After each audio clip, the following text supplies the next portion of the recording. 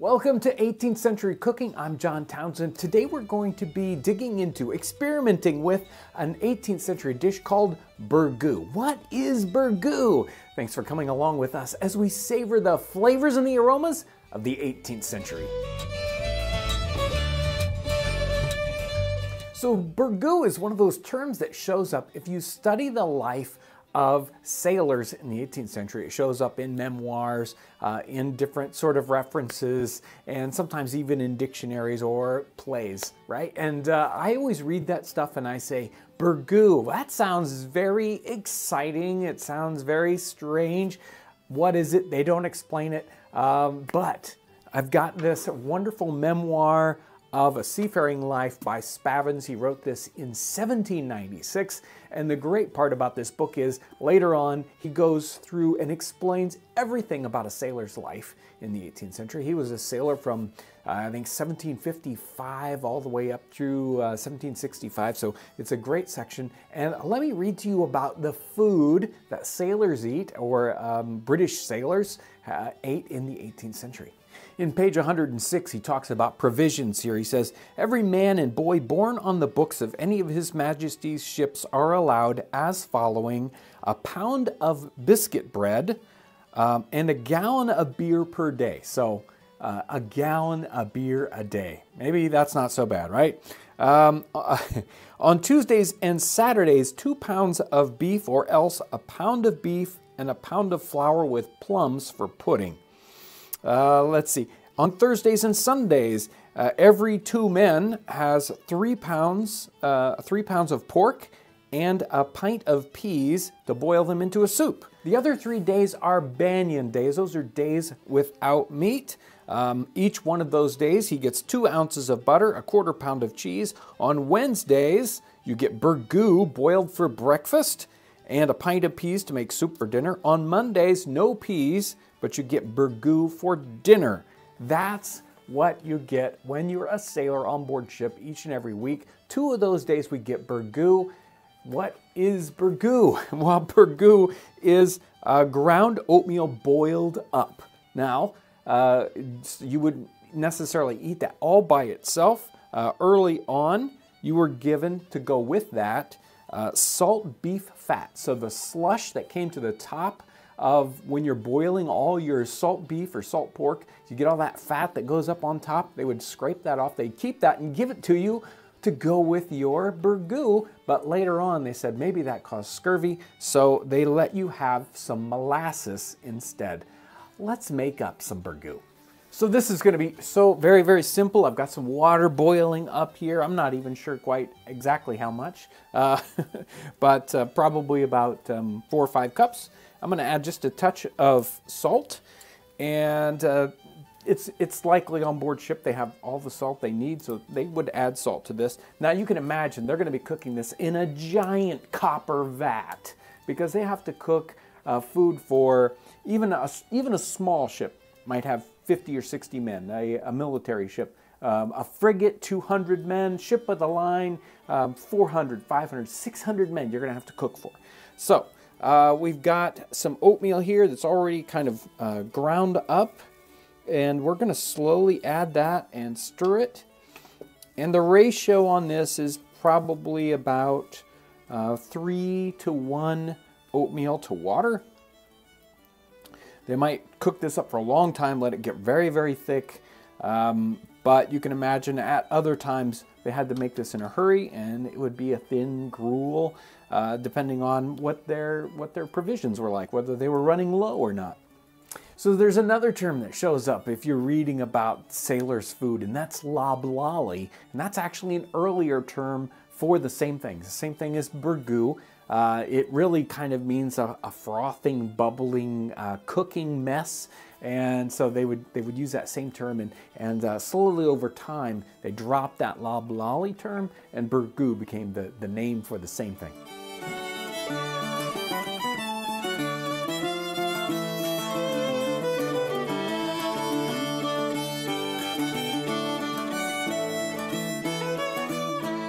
Okay, here's our burgoo. It's all done. I just added our molasses in there, and I mean, I can imagine that they might have used a blackstrap molasses, something with a lot of flavor that was very, very cheap for these sailors. I tried to use, I like baking molasses a little better than blackstrap. But that's it. It's really just oatmeal, water. We didn't use any milk. We didn't use any cream, and molasses boiled up. Let's find out how this burgoo turned out. Yeah, I can imagine, I can see all these sailors, they're all, you know, at their tables and they're eating up their, they're eating up their burgoo. It's good, it would keep you going, it would keep you energized for the day, and a very, very cheap ration. I'm not sure I can imagine it with a whole bunch of slush on it, you know, that grease and oil from the top of the cooking thing. But if you're an officer, maybe you've got a special version of burgoo. You're gonna add a little nutmeg to it just to give it a wonderful flavor, right? So let's add a little nutmeg. We're gonna make our officer's version of burgoo. Find out what that's gonna do to it. I'll bet you now it's gonna be something special. Even the smell of nutmeg adds something to it. Now there you go. That is a wonderful burgoo. So this may have seemed like a super simple recipe, and it is, but it's so steeped in history. This wasn't just sailors' food. It was food for everyday folk all over. Soldiers are going to be eating something like this. Just regular folk everywhere, especially poor people. This is going to be a very, very common dish. So every time we dig into something like a nice, simple oatmeal, we can connect back with those people in the 18th century. We can live life just like them. And next time you're having oatmeal for breakfast, you can tell everybody, no, we're not having oatmeal. We're not going to have burgoo. So there's some recipes where you just read the title of it and it's intriguing. And then the more you read, the more confused you are. This is one of those recipes. This is from the professed cook. Claremont does this book in 1769, and it's a translation of a French cookery book into the English vernacular. And this one's called Coffee Eggs, or Eggs with Coffee. And generally we think about those things as two separate things, not putting them together into a single dish. And this one's strange in that it is not very complicated, and the two main ingredients are eggs and coffee. Not two things I would normally just kind of put together like that. Make some good strong coffee. Let it rest to clear as usual. Sweeten it with sugar according to discretion. Beat up 6 egg yolks, or beat up the yolks of 6 eggs, with about 4 cups of coffee. Sift it, pour this into little molds in the form of eggs or any other. Do not fill them quite. Bake them in a mild oven or a Dutch oven. In the shapes of any fruits or birds, if you have proper molds for it, either of copper or china, etc., etc. Interesting. It's basically coffee, the egg yolks, and what sugar you add, and then they're baked in little forms. I don't understand how this is going to turn out. The only way to figure this one out is to do it. So let's get started. So everybody knows I'm not a big fan of coffee. The crew here is always drinking coffee, but not me. But I'm willing to go out on a limb here and try this one out because it's just so weird and strange. Again, we don't need very many ingredients. We've got some eggs, I've got some sugar, and we've got our good strong coffee. We don't need any incredible equipment except for the molds. And that's kind of the tricky part with this one. I've got these little molds I actually made up specific for this purpose. They're little deep sort of half egg shapes. And you could use maybe, well, I don't know what kind of molds you're going to use, but this is the little mold that we're going to use today. Let me get these mixing up. We're going to start off with 6 egg yolks already in our bowl, ready to go. And I'm going to whisk these up. Won't take very much at all. We're going to add coffee, and it talks about cups of coffee, but we don't actually know how big these cups of coffee are. And Baking this, it seems like there's an awful lot of coffee here. So I'm gonna cut this back to approximately 2 ounces of coffee per egg yolk. And that means that if we've got 6 egg yolks in here, I'm gonna add in 12 ounces of coffee. Maybe their coffee cups are small. Let me tell you, this does not look promising, doesn't smell promising to me, but we're gonna do it anyway. Make sure your coffee isn't too hot. You don't wanna cook these eggs when you put them in. This was just kind of nice and warm, and I left it nice and warm so that we could still get this sugar to dissolve. You can dissolve your sugar in first. I'm gonna do it here just in this section. Again, the sugar's up to you about how sweet you want it. And I'm just gonna whisk this until my sugar gets dissolved. This is very watery consistency, but I've been fooled on these kinds of things before where you think, what you're gonna bake just will never, never thicken up, never turn into what you want. And this is supposed to go into a mold and come out of it and hold its shape. You wouldn't bet that from what it is right this second. I'm just whisking it to get it fully mixed, not trying to whip any great quantity of air into this. So I don't know if this is the right consistency or not, but we're gonna start putting it in to our little molds. And it's said, of course, that they might grow a little bit, so don't fill them all the way up.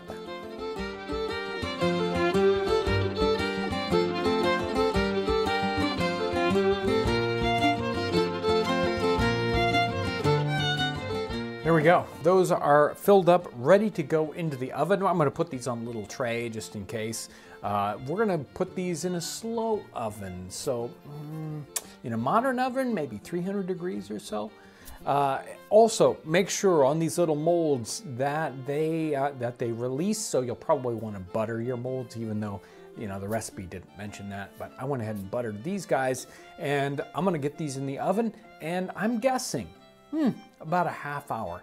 It's one of those things you'll have to watch, and hopefully they'll solidify up and do what they're supposed to do. I have no idea, but I'll get these in the oven.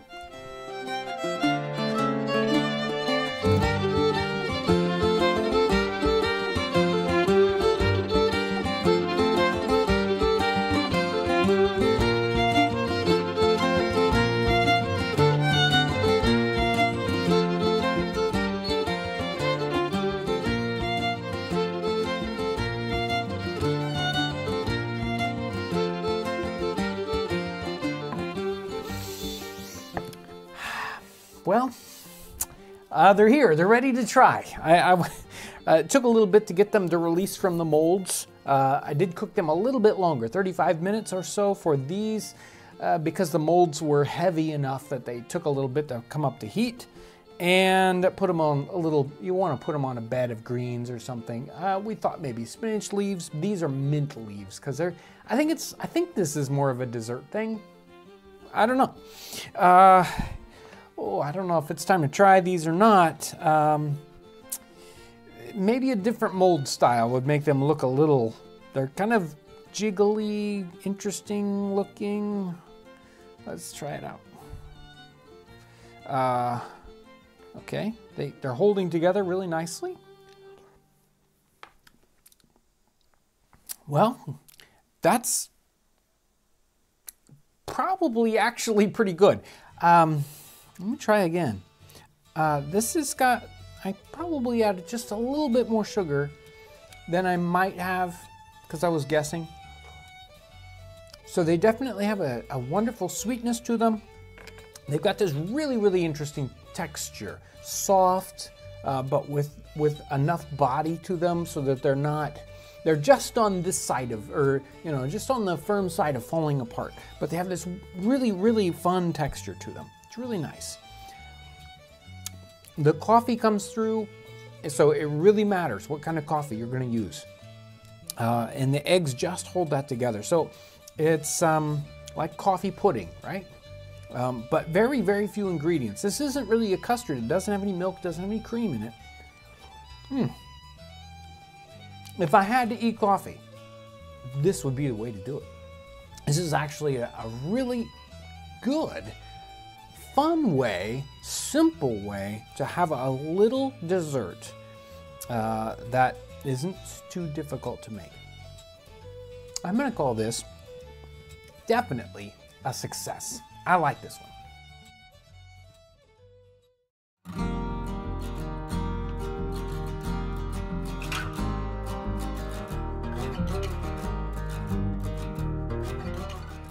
Welcome to 18th Century Cooking. I'm your host, John Townsend. Today we're going to be looking at a fascinating topic, spruce beer.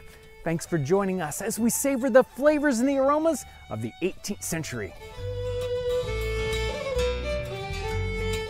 Spruce beer has this incredibly rich history. It's not only yummy, but it's important as a health property. And it's so important that it's part of the military rations. Let me read to you a piece from 1775, General Orders, and here's Congress, and they're talking about rations for soldiers. The following ration of provisions is allowed by Continental Congress to each soldier: a pound of fresh beef, a pound of bread, 3 pints of peas, that's per week, not per day, a pint of milk per day per man if it's available, a half pint of rice per man per week, and here's the good one, a quart of spruce beer per man per day, or, we'll get to this later on, 9 gallons of molasses per company of 100 men per week.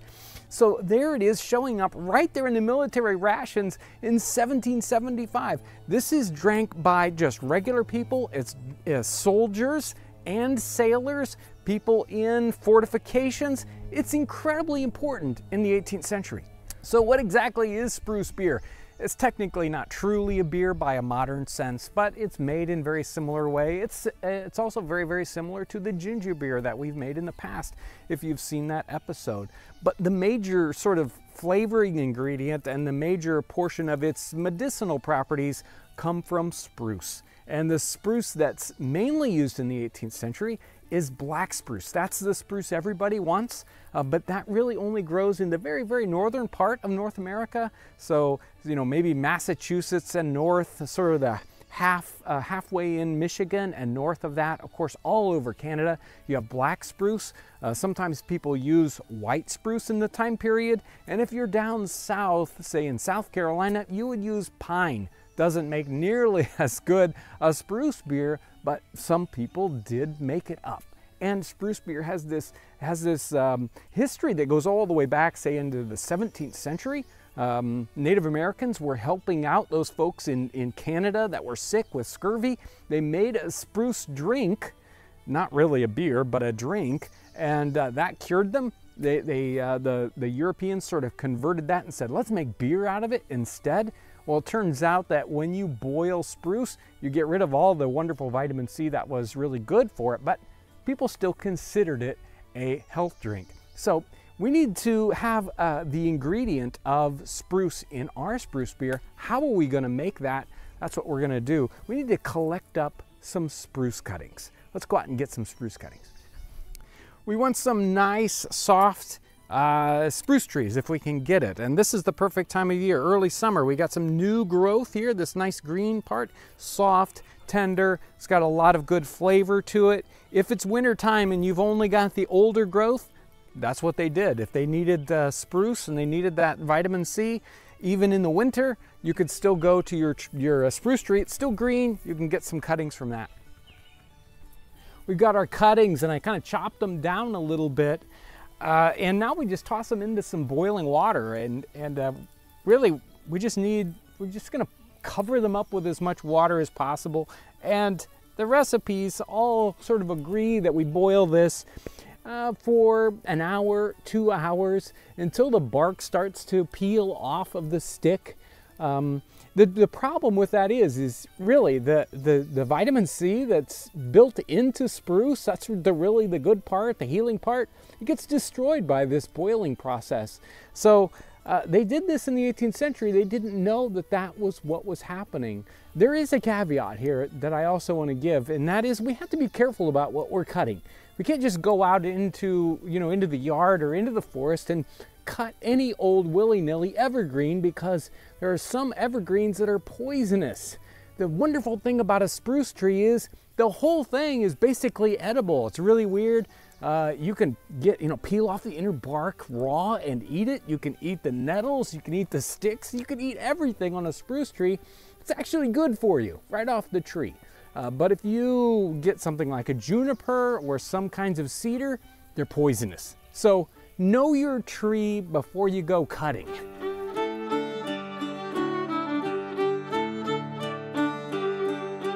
You can boil this for approximately an hour. Now that this is done, all we have to do is strain the liquid out and leave the pine needles behind.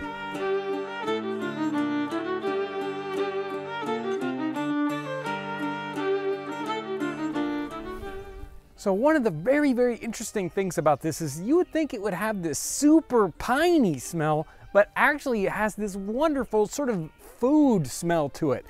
It really, really smells good. So while we can make our own spruce essence, and many recipes talk about making spruce essence, most of the recipes actually refer straight to spruce essence as a product that you could buy. And they were making spruce essence and selling it all over. Most of the recipes, the vast majority actually say just use spruce essence. And today we can still buy spruce essence. You can find it at a brewing supply store that's close to you, or you can find it on Amazon. So you can make your own spruce beer actually very easily, especially if you just want to buy the spruce essence. You know, it's actually got some of the best flavor compared to maybe using a blue spruce, which isn't as good. If you've got access to black spruce, you might want to make your own, but this is actually going to work really good, and that's what we're going to use today. Now that we talked about spruce essence, let's talk about the other ingredients, and in fact, let's talk about the recipe that we're going to be using today.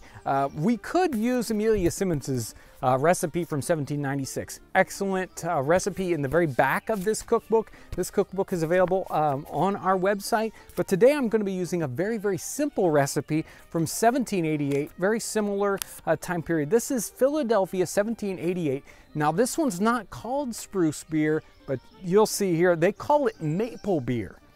To every 4 gallons of water, while boiling, add a quart of maple molasses. When the liquor is cooled to blood heat, put in as much yeast as is necessary to foment it. I like that, foment it. Malt or bran may be added to this beer when agreeable. If a tablespoon of the essence of spruce is added to the above quantities of water and molasses, it makes a most delicious and wholesome drink. So this is pretty simple, right? It's only got a very, very few ingredients. We've got water here. We want nice, clear, good, soft water if we can get it. We need our sugar, which is, in this case, maple molasses, or you know it as maple syrup. We need some essence of spruce. We've already created that, or even more likely, we've bought it. That's the good stuff. It really tastes good. And we need some yeast. We need some ale yeast, or any kind of brewing yeast is going to work. If you don't have anything else and you want to make this right away, you can use bread yeast. But if you're going to be ordering your spruce essence, order some ale yeast at the same time. It's not very expensive. Now, most recipes in the 18th century actually call for just straight up molasses. And what they probably mean is regular cane molasses, dark, molasses. That's a byproduct of making sugar. Tastes great, but in this kind of recipe, it really brings too much flavor to it. It overpowers the spruce. We don't want that to happen. So I really recommend this particular recipe that uses maple syrup. If you don't want to use maple syrup, you can also use cane syrup that's available in the store. That's going to give you the most spruce flavor. Even this maple might bring in a little bit more flavor than you want, but I think it's a perfect mix, maple and spruce together. So I really recommend this one. You can try it with the regular molasses. I think it just way overpowers it though. So let's get started making this recipe. We've got our water. I've already got it warmed up a little bit. We're gonna put this over the fire in this case, and we want to get it heated up. We're gonna be using this 2 gallons as our particular recipe, and most of the recipes have this same sort of ratio of sugar to water. So it's about 8 to 1. So for 2 gallons of water, we have a quart of maple syrup. I'm just gonna go ahead and pour our quart right in. And then our next ingredient is our essence of spruce. And we're gonna use about, let's say 2 ounces of spruce essence here. Now we're gonna bring this up to a boil. Many of the 18th century recipes would actually have us boil this for a long time. Some of them have the water to be boiled until it's half as much, which is crazy. They did that on purpose. They thought in the 18th century that the effervescence that comes from a brewed beer or other kind of brewing things, they thought that those bubbles actually came from the boiling of this wort. But we know today that, of course, all that effervescence is because of the yeast. So we know that the only point of really getting this to boil is basically to sterilize the batch here. We want to kill everything off, so we're going to bring this up to a boil, and then immediately, as soon as it's boiling, just for a minute or so, we're actually going to let it cool off. Remember that substitution in the soldiers' rations where it said they either got a gallon of spruce beer or they got molasses as a substitute? They got molasses as a substitute so they could make their own spruce beer. That's the one component that it would be the most difficult to come up with. So that's why the substitute ration for spruce beer is molasses, so the soldiers could make their own.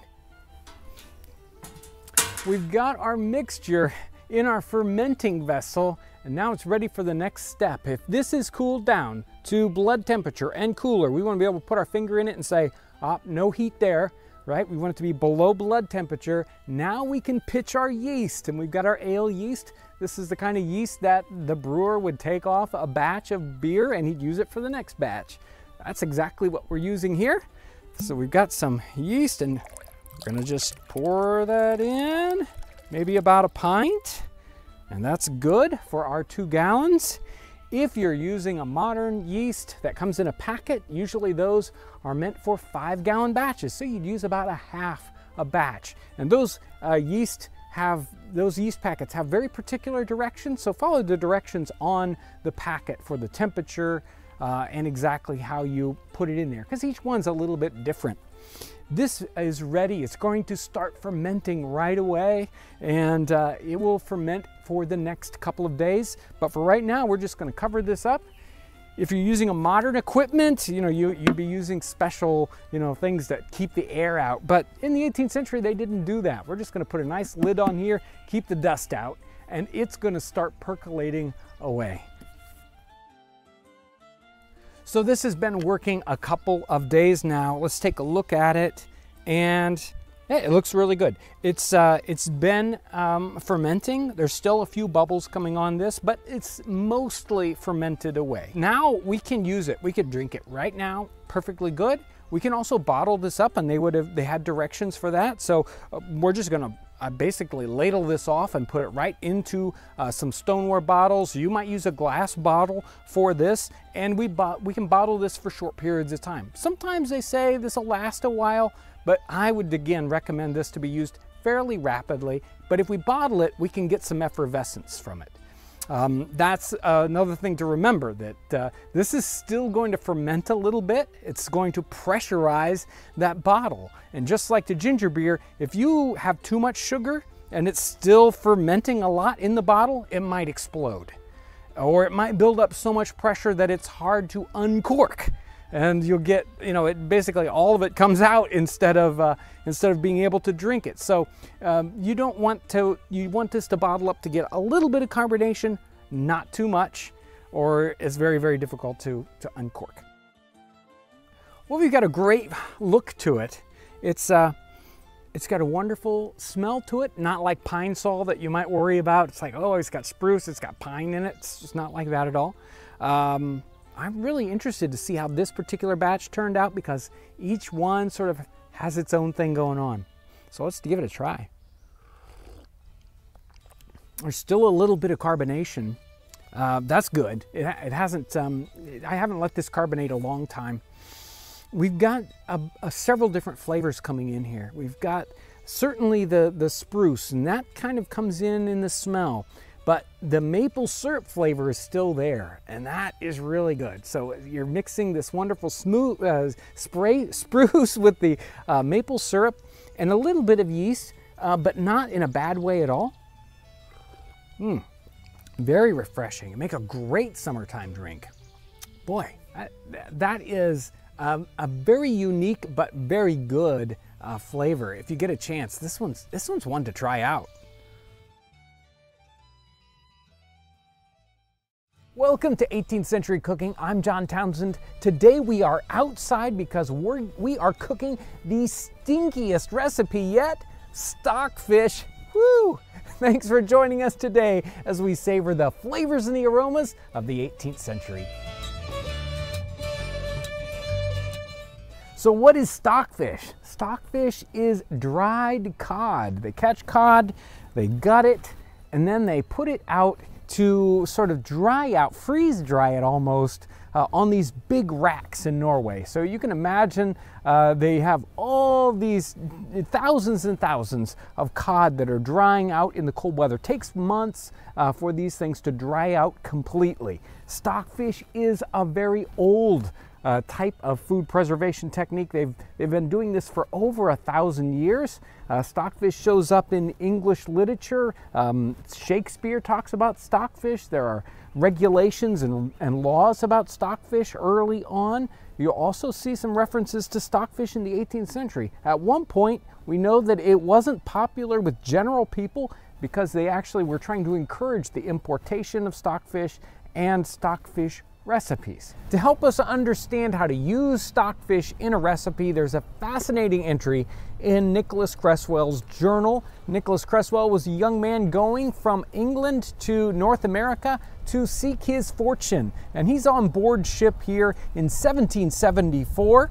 He says, "Dined on stockfish and potatoes. This fish is cured in the frost without salt. Before it is boiled, they beat it with iron hammers against the anchor stock to soften it. A general dish on Fridays and is reckoned a great delicacy, but to me it is none, for I hate the smell of it." Poor Nicholas Creswell. But we find out here that they take this stockfish, which you can imagine, how do you cook this into food, and they beat it with hammers to soften it up, and then they boil it. So I was checking a bunch of different references, cooking references in the 18th century with stockfish, and almost every single reference that talks about cooking stockfish mentions the idea of beating it with hammers. Now, modern day cooking with stockfish, they don't beat it with hammers, but that's what we're gonna do.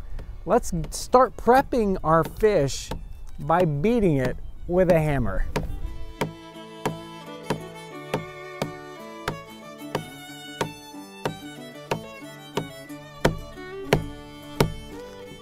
So what we're doing is softening this fish up. If we don't soften it up with a hammer, it will take 3 or 4 days of soaking to make this soft enough to actually do something with it. If we beat it with the hammer, it will take much less time. We might only need to soak it for half a day or just a few hours, or maybe if it's in small enough pieces, we can just toss it right into the boiling water and it'll cook with the potatoes. So let's make a fish stew just like the one that Nicholas Creswell tried to eat but couldn't eat. Here's our fish. We've already got this beat with our hammer, so it's softened up. The pieces are kind of broken up a little bit. Now, the trick here with this fish is we've got skin on it. We've still got bones inside here, cartilage pieces, all kinds of things we don't want to eat necessarily. And while we could toss this in or try to take out bits of it, it's really hard to separate the bones from the flesh unless we just totally pulverize this thing so that the bones broke down too. Sort of like making fish powder. We could do that and then toss it in here. A better way to do it, if we still want to have nice pieces of fish that we can tell are fish, is we want this to soak. We don't need to soak a whole 4 days like we might need to do it if we hadn't pounded it, but this one I pounded last night and then it's been soaking overnight, and you can see that it's really opened up here and we've got some nice pieces of flesh. So let's open this up and try to get out the bones and we'll toss it into some nice boiling water and get this cooking up. So we're just going to look through here and find any kind of bones. There really doesn't seem to be a lot that's really popping out. You can definitely feel sometimes the backbone, and that you want to get those pieces out of there because that's never going to soften up. But some of these little bones are very soft. I don't think they're going to cause us a problem after this gets cooked. So that looks really good. One of the most fascinating things when you soak this stockfish is to watch how much it expands. It absorbs water and changes its size to 3 or 4 times as thick. It's just amazing to see what happens when this soaks up water.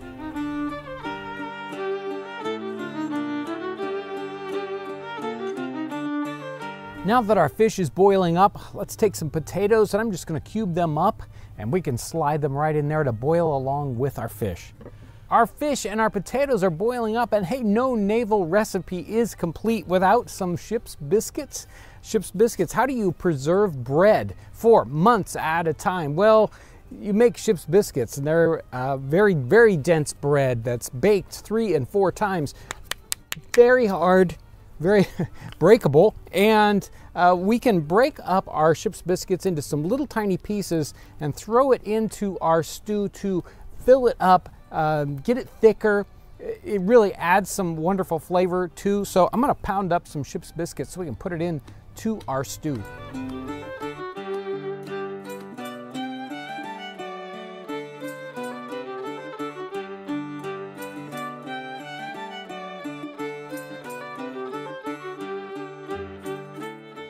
I've added some salt and pepper, and we're going to let this boil until those potatoes feel nice and soft, probably about a half an hour. Hopefully, it'll be done about then.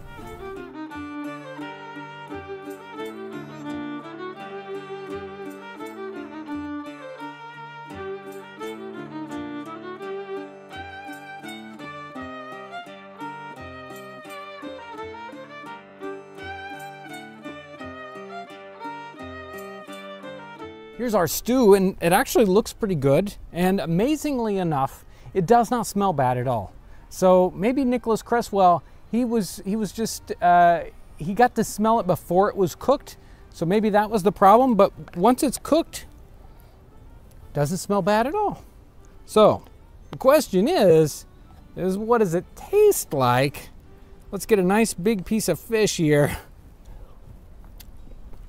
Hey, that is surprisingly good. Very nice. The potatoes have kind of grabbed a little bit of that fish flavor, so they taste good. The ship's biscuit in something like this is perfect. If you want to have a little bite left in it, have almost like a little piece of beef. You put it in late so that it doesn't break down too much. If you want it to really sort of fill up and thicken the stew, you want to put it in early, pound it up nice and fine.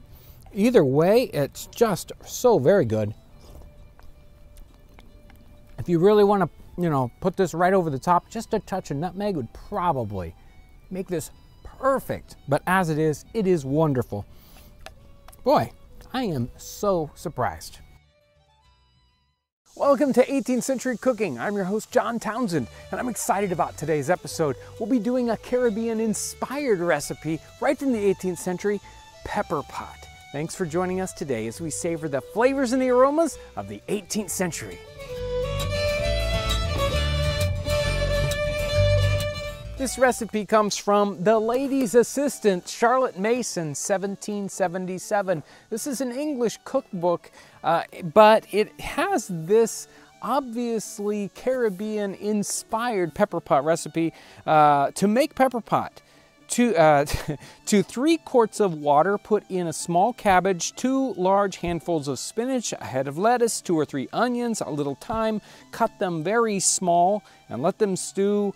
With 2 pounds of mutton till they are quite tender. Boil with them some little dumplings made of flour and water and a piece of pork, a little salted. A half an hour before it's taken up, put in a lobster or a crab picked very small and clean from the shell with a little salt and cayenne pepper.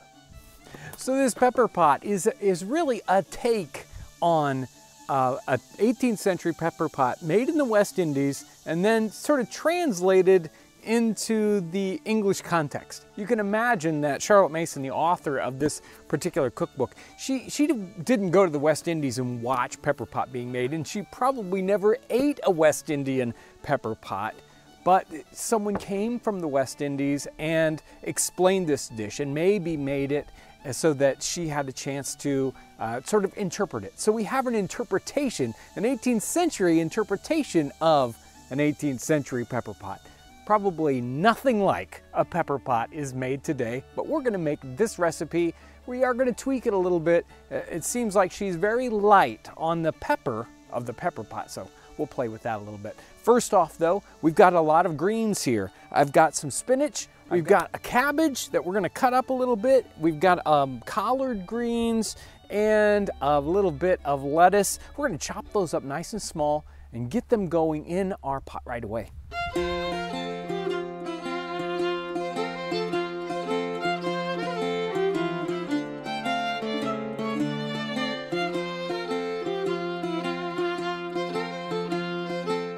Let's add 2 onions diced up nice and fine to add into our greens.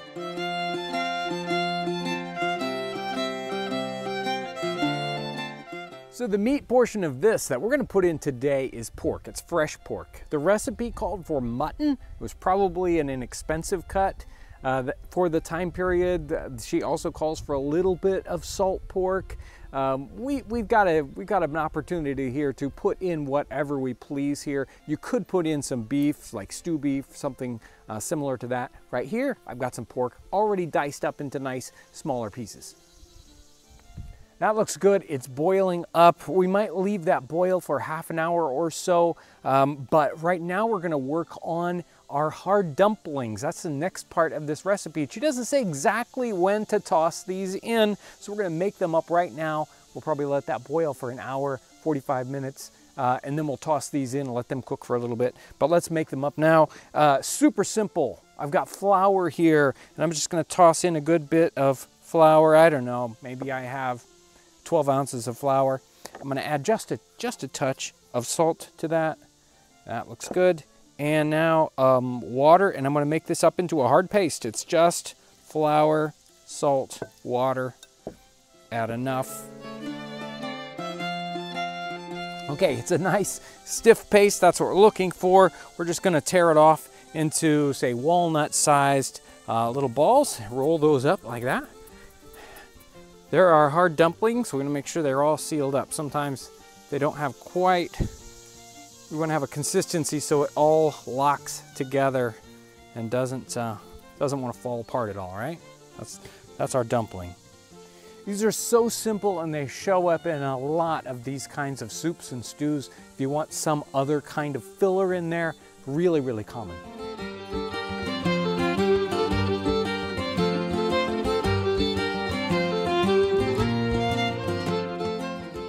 This looks really good. It's been slow boiling about an hour, hour and a half. The meat is wonderful and tender. The other things haven't broken down too much, so I don't want to let it cook too long. Next up, in the recipe, it says a half hour before serving or half hour before you take it up, you're supposed to put in either some lobster or some crab meat. And it says that it should be all picked, you know, fine. We don't want any shell, we don't want any big chunks. This should be a fine crab meat here. And remember, in the time period, that lobster and crab were probably fairly inexpensive meats here. So this isn't necessarily a super fancy way to fix it up, at least in the 18th century. It might be today. So let me put the crab meat in. And now we get to the namesake of a pepper pot. Let's talk about the pepper. This isn't black pepper or white pepper that's being used in this. It's cayenne pepper, sometimes called Guinea pepper because it came from the Guinea coast of South America. That's what we're gonna put into this. We've got a little bit of salt as it calls for, and then it says cayenne pepper. Does it mean a little bit of cayenne pepper or does it mean a lot? Well, that's up to you, isn't it?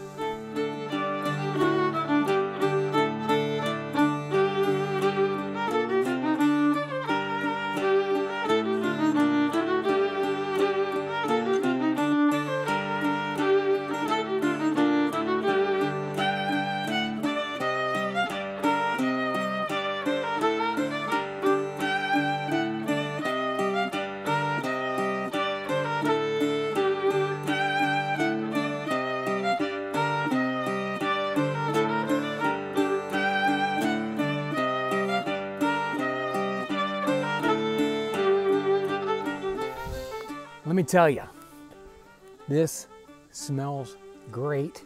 And I don't know if I've had anything quite like this. Can't wait to try this out. Lots of greens in here, lots of greens. And it's got pork, and it's got crab meat, and it's got the dumplings. So there's a lot of stuff going on in here. Let me find a little bit of the crab meat. There we go. Yes, yes. And I think I put in just the right amount of cayenne. Definitely a pepper pot, not just a, a stew. We've got more things to try out. The greens, we want some other textures in there. We have the dumpling. A little bit of pork.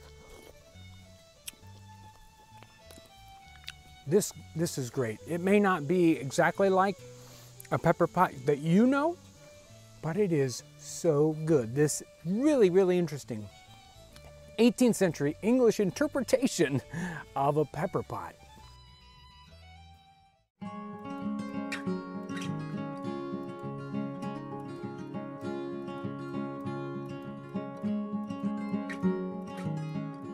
Welcome to 18th Century Cooking. I'm your host, John Townsend, and we're doing a very special episode today. Normally, I cook a larger kind of a dish, and we have a recipe. And the other day, we had a big episode in here, the finish-up episode for the cabin, where we made a meal with multiple things. But today, it's just you and me, and I'm going to cook my favorite sort of comfort food from the 18th century. Such a simple and wonderful dish. It's called toasted cheese from John Knott's cookbook in 1723. Later on, it's called a Welsh Rabbit. Just a fun recipe and so easy, so wonderful. But I really kind of wanted to talk about the spot here today.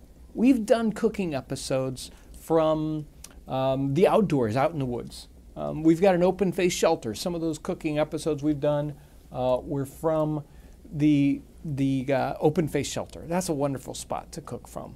We cook in the German kitchen. That's a set that's based upon an 18th century kitchen from Germany. There's a wonderful example at the Frontier Culture Museum down in Virginia. We've also done it from historic sites like Mount Vernon and Conner Prairie and Gunston Hall, all these wonderful historic sites. But I wanted a spot to cook and a place to cook that was just exactly like what they would have had in the 18th century, especially folks out here in the frontier. And so that was one of the reasons why we built this whole cabin, so that we could do more of the feeling of cooking in the 18th century than just the recipe itself, right? I think there's something really, really special about getting history, not from a book, and that's great, but feeling history in a totally different way. And this cabin, building the cabin, being out here, once it was done, I've spent some time out here just around the fire, and then cooking in it is an experience that's just completely different than anything you would get in a book, and very, very fulfilling in a new kind of way. So if you watched the last episode where we were finishing up the cabin, we finished it as the snow was coming down. This is not something, most of this cabin is either cut logs or mud. And you can't work with mud when it's cold out, when it's freezing. And so we truly finished it up just in time. And it made me really appreciate and understand that idea of people, especially in the frontier. They have to get in and out of the weather when the winter comes, and you only have just so much time to do it. It's got to be done. You have to go as fast as possible if the weather is coming, which it was in this case. Truly a new respect for how much they had to go through to just survive. And how wonderful it is to come in from out of the weather, You get around this hearth, and this hearth is so warm. It's so hot. You have to step back from it. It is something to experience. It truly is. John Knott's recipe isn't the most simple recipe for Welsh Rabbit, but I really enjoy it. He calls for Cheshire cheese, a fat Cheshire cheese. So this Cheshire cheese is very creamy. We don't have anything quite like it here in North America that I've found yet. Also, you can kind of use equal measures. We've got the Cheshire cheese. We're going to add in to the Cheshire cheese, we've got butter. That's nice and cold, and I've chopped it up fine. We've also got breadcrumbs, so white, like he calls for the crumb of a penny loaf, which is a small loaf of bread. And the last ingredient, he calls for an egg yolk. And in John Knott's recipe, he doesn't specify the egg yolk. This one's hard-boiled, as some of the later recipes specifically call for, so I went ahead and we've got a boiled egg yolk. We're going to put all these ingredients together in a bowl, or he calls for a mortar, and to mash them all up so they're all consistent, spread throughout. And then we take that spread and we put it on top of our pre-toasted bread. And that we toasted it here by the fire. And let me tell you, there's something really special about bread that's toasted over an open fire. Now this mixture comes up a little bit dry when it's cold like this, so I'm going to put it over the fire just enough to melt it and bring it together. Then we take our spread, we put it on top of our toasts, and then we need to reheat this to melt that mixture down into our toast. Oh, it's so good. And for that, we're going to use a salamander, which is a red hot hunk of iron. We've heated that up in the fire, red hot. We pass that slowly over our cheese. It's going to melt that down into it. Then it's done. We need to eat it while it's hot. I love these. It's got such a wonderful smell, especially on a cold day like today. Still warm. Since it's just you and me, we're just going to scrape a little bit of nutmeg on top to give it just that over-the-top aroma note. Let's find out how it turned out this time. This is fabulous. On a cold day, we're out here in the cabin by the open fire. The wonderful cheese flavor comes through, so rich. On this nice warm brown bread, already toasted. It is fabulous. I love this. If I could eat nothing else, I would eat this all day long. I love this toasted cheese, or this Welsh Rabbit, as they call it later on. It's really special to come out into the cabin, cook this special dish, take some time, really kind of reflect on this whole project, because it has been huge. This project has taken so much time and effort, and it's worth it. It's just this time alone. It's worth it to spend time out here. It's worth it to cook in this hearth, which is a completely different experience. I know this has been a different episode. It's a personal one. It's just you and me here in the cabin, and I want to thank you for coming along with us, on this adventure. Whether it's the adventure of the experience of building the cabin, or the experience of trying out these foods, tasting these foods. Kind of not just looking at history from a long way away, but getting right in there and trying it out. It's something that just can't be explained. You just have to do it. You have to be there. Welcome to 18th Century Cooking. I'm your host, John Townsend. Normally, when we think about stews, we think a one-pot, inexpensive meal for poor people, right? But today we'll be looking at a fancy beef stew. Thanks for coming along as we savor the flavors and the aromas of the 18th century. So this recipe comes from the lady's assistant Charlotte Mason, 1777, and her title for this receipt is to stew beef gobbets, and a gobbet means a chunk of meat big enough that you can eat. So she actually says the size of a chicken's egg. Now, this recipe book is not a poor person's food. This is actually fairly well-to-do food. So this is a beef stew for middling or maybe even upper class table. So let's get started on this. It's really simple. Let's take a cut of beef here. This is like a chuck eye roast, something simple. She says not too fat, not too lean. We're going to cut this into our gobbet size pieces. We're just going to cut this into basically large squares about the size of a small chicken's egg. And then we're going to toss these into our pot. I've got our stew pot already heated up over the fire here. We're just going to toss these in and start getting them browned up. And this browning really brings out some of those wonderful beef flavors. This particular recipe doesn't mention this. Other 18th century recipes do mention this step. She probably just left that out.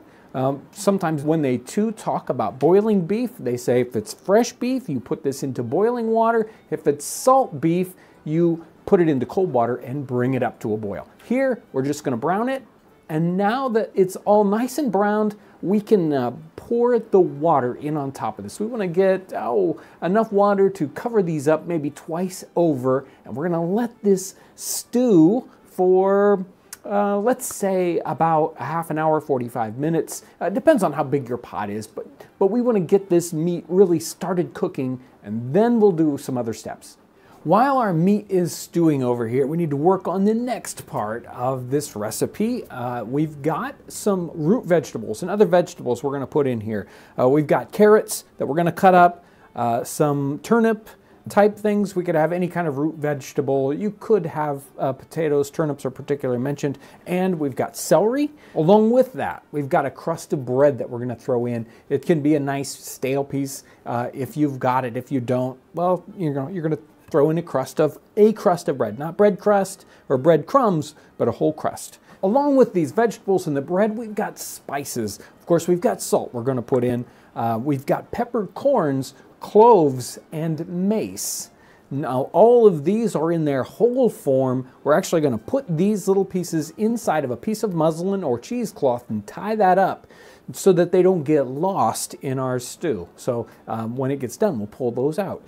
And we've got a bundle of sweet herbs. Also, same deal. We're going to tie these up so that we can take them out later on in our dish so that they don't crumbly bits. The recipe calls for stewing this meat and water here for about an hour. It's time to put in our vegetables and our spices and our herbs. Let's go ahead and put in the bread crust. Once these are all in there, we can give it a quick stir, and then we put the lid on. This is supposed to be kept tight so that it kind of holds in all those flavors. While our stew is finishing up, we just set it off on the fire. It's pretty much cooked already. Just before serving, we need to do our last little kind of fancy step, and that is to fry some toasts in butter.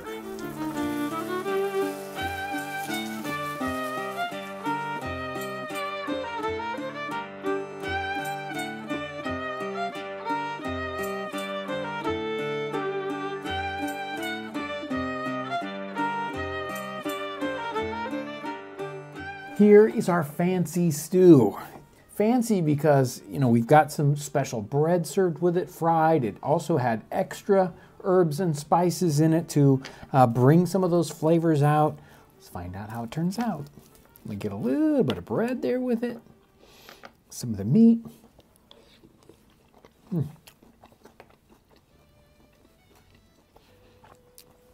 Meat is done perfectly.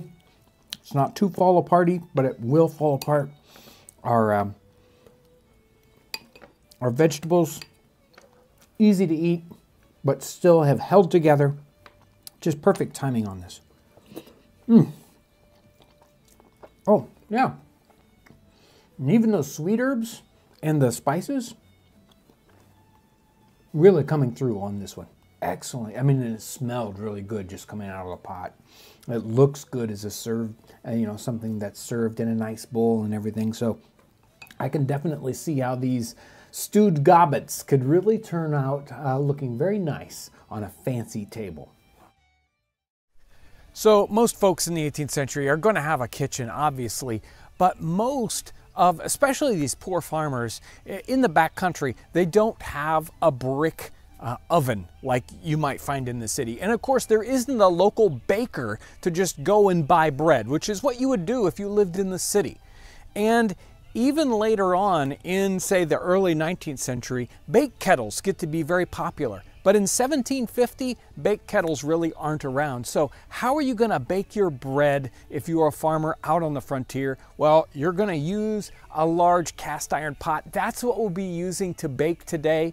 But first, let's make up our recipe. We got to get our dough ready so we have something to bake. So today's bread is a Rye and Indian bread, which is probably the most common staple bread in the 18th century for the colonies. It's the least expensive and easy to get a hold of. Bread in the 18th century, basic bread is so simple. It's just made with flour, salt, yeast, and water. So today for the flour, we've got what they would call Indian meal or Indian cornmeal, and you would maybe know it better as maize if you're in other parts of the world. This is a very simple ground up meal. And then we've got rye flour also. We're gonna mix these guys 50-50. These would be inexpensive and readily available. Other parts of the world, other flours would be used. Here, these are the ones that are simple. We've also got, of course, a little bit of salt, and that makes bread worth eating sometimes. If you don't have salt, you don't really have bread. We've also got something that is yeast. And this one, we're not using yeast. In the 18th century, nice breads, especially city breads, they would be using barm, which is yeast that they would get from the brewer. This kind of bread really needs something that's a lot closer to sourdough. And what I've got here is actually a dried up, oops, I broke it, a dried up piece of old dough. And this is what's called a leaven technique, or the old dough technique, where we would use dough from a previous batch. If we baked bread in the last couple of days or in the last week, our dough might be wet. We'd have this kind of old lumpy hunk of dough from the last batch that we didn't bake. This is several years old. This is actually a batch from Conner Prairie that we got a couple of years ago. We'll revive this yeast and use it today. So to get our yeast ready to use in this recipe, we have to soak these in nice warm water. You'll want a couple of chunks. We're going to soak this in warm water to get it activated. That way it's really easy to mix in. And the last ingredient, of course, is nice clean water. The best bread is made with the best water, so you want to have very, very nice clean water. Let's get mixing this up. You don't need to overwork this dough. Not a lot of kneading. We just need to get it into shape. And again, this is pretty moist. Pretty moist. So as soon as we got a good shape on it, this one could even be just slightly moister. But we're going to set this aside right here in our vessel that will let this rise up. And we want something that kind of holds the heat in. We want to set this someplace warm. We're going to let this rise at least 4 hours, maybe 8 hours overnight, someplace warm. It won't get big. This isn't going to get really big. It will start to crack the surface. That's when we know that it's growing a little bit. Let's put this away someplace warm. So here is a classic cast iron pot of the 18th century, probably about a 5-gallon pot. And of course they would use something like this for cooking. They would also use it for different sorts of washing. So it's a very versatile pot. And not only can you use it for cooking, not only for washing, but we can use it for baking too. And there's a wonderful recipe or article in William Ellis's 1750 Housewife's Family Companion, and he talks about cottagers in sort of or lower class farmers in England, and he talks about them using their cast iron pots for baking. So first what we're going to do is heat up our hearth. We've got a hearth underneath this, some bricks, and we're going to heat that up nice and hot, and then we'll put our bread on that, turn our pot over the top of it, put a big fire over the top of it, and bake it just like that. So I'm going to get working on the fire while our dough is getting ready.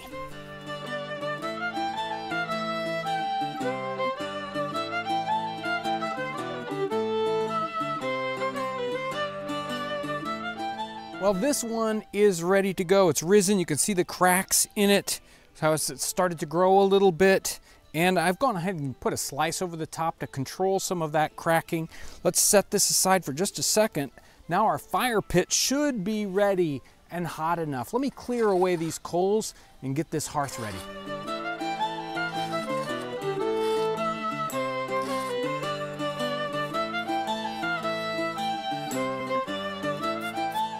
This hearth is really nice and hot. This is gonna be perfect. Let's get the bread on this.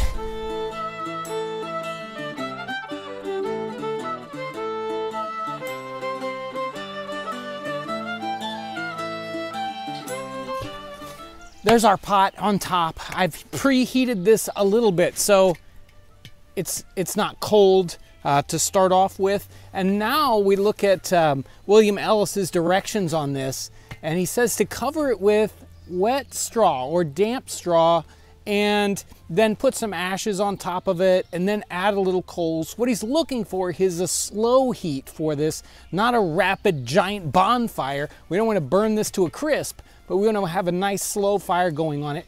I don't have a lot of wet straw. I do have some cut sort of hay that's not good, and I've got sticks and leaves. So we're gonna build a small fire, a slow fire over the top of this and bake it for 45 minutes to an hour and a half, depending on how long it takes and how hot it seems.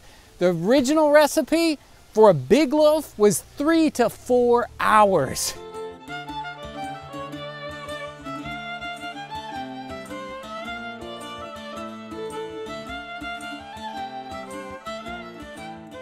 This smells so good. This is right out of the oven, as it were, and I shouldn't cut into this. This should set up. We should let this set for a half hour, 20 minutes, an hour, who knows how long, for the crumb to set up so it won't be gooey. I'm gonna cheat. I'm gonna cut into it right now because I can't wait. I'm just gonna take a little slice off the side here. There we are. It's still steaming. It's steaming hot. Let me try it without butter.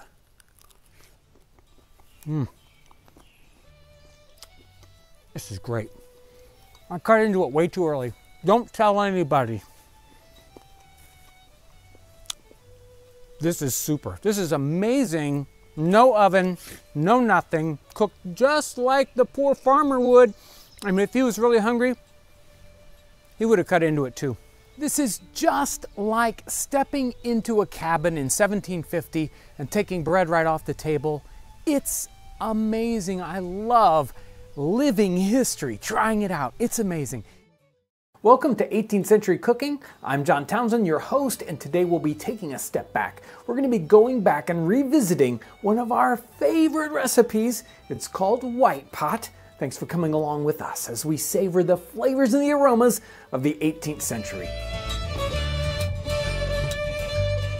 So it's been almost 7 years to the day when we did our original Whitepot episode, and it was really sort of groundbreaking at the time. One of our first baked puddings, and it was so good that, you know, throughout the years when people have asked us, what was your favorite recipe? It's one of those ones that always floats to the top. We remember it, and in fact, we miss it. We want to go back and make it again. That's what we're going to do today. And this particular version of it, I'm coming from the Housewife's Family Companion. This is William Ellis, about 1750.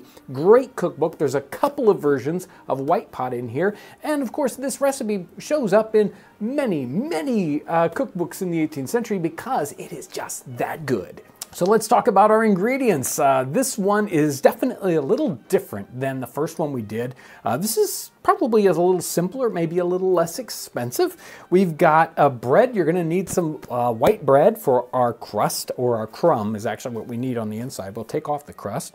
Our other main ingredient is milk. And this is, they call for something like new milk, so whole milk will work in this case. We've got eggs, that's our other major ingredient here. We also will use some fruits. So in the original one we used, I think, dates. This has got currants and raisins. Very, very typical for one of these puddings. We're going to need a little bit of sugar.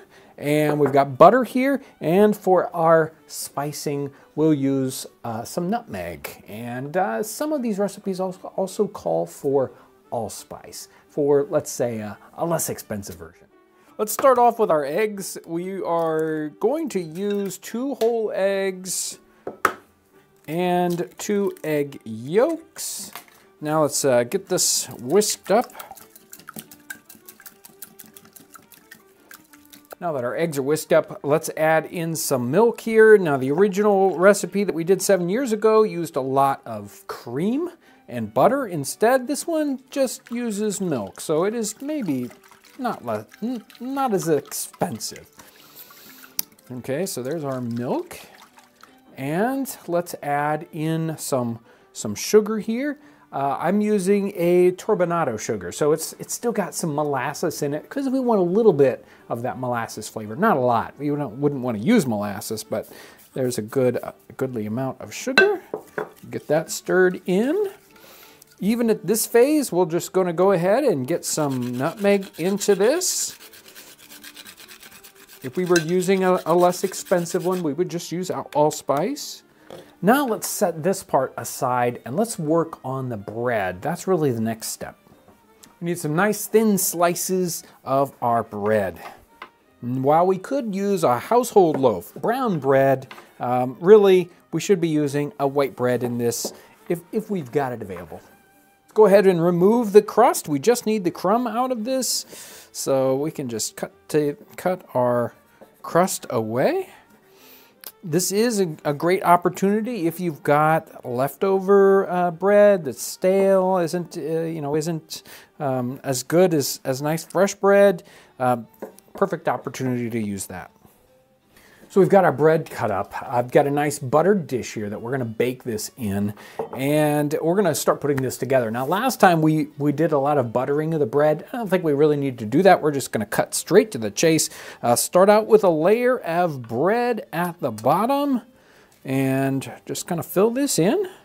Very nice. We're going to start sprinkling in. We can kind of mix these raisins and currants up, so they're kind of half and half. Oh yeah, one last ingredient. I almost forgot it. I thought this was kind of fun. This one has some lemon zest in it, so I'll put most of this lemon zest just in our liquid, and I'll just do a sprinkling here on this first layer. The rest of it goes in there. Now that we have our first layer of bread and fruit in there, let's just pour in enough of our mixture to just sort of bring it right up over the top of the bread. Looks good. And another layer of bread. We can mush it down a little bit. You don't want to pack it tight, but you want to get it to soak up everything that's in there. You definitely want to keep stirring this mixture as you pour it in, or else all the sugar will fall to the bottom. We don't want that to happen. We want that to be spread evenly throughout. We've got just a little bit of bread left. We don't want to get this too high because it's going to grow in the oven, so it'll puff up. Make sure to leave a little bit of room and be mindful it might boil over a little bit in your oven, so protect your oven in that case. Okay, this is good. We've got this all sort of filled up with a little bit of room at the top. The last thing going in here is butter. We're going to go ahead and just put butter on the top of this in a couple of places. Nice couple of just big chunks of butter. There we go. That looks really good. Just like that, it's going to go into the oven, and we're going to bake this, depending on the size of your white pot, probably 30 to 45 minutes. So let's get this one in the oven. If you're using a modern oven, 350 degrees or so.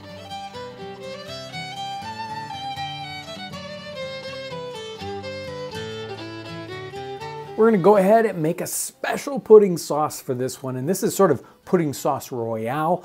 We've got some butter here, let's say 1/4 cup of butter, and then we're going to add to that sugar, 1/4 cup of sugar, and then some brandy, and about an equal amount, and then maybe just a little bit of cream in here just to thicken it up a touch, and then warm this all up over the fire. Now it isn't going to stay as a sauce, we got to keep stirring it, but that's what we're going to put over the top of this.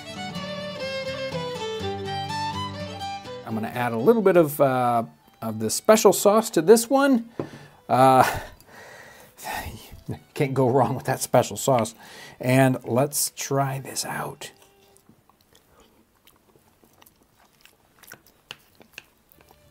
Now I know why. I always call this the best one. If you get a chance to try it out, you will enjoy this. It's got some wonderful flavors. It's got this great texture. That cooked bread. We've got raisins. We've got some nutmeg in there. You know, we got to have that.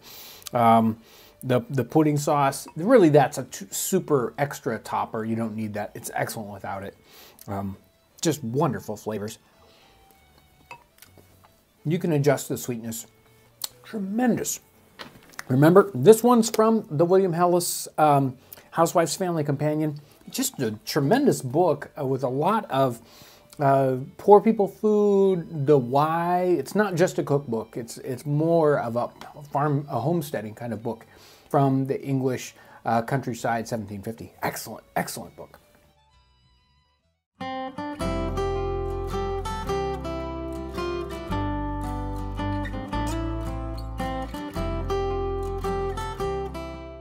Welcome to 18th Century Cooking. I'm your host, John Townsend. Today we'll be cooking something that's very common today, but with a special 18th century twist, fried potatoes.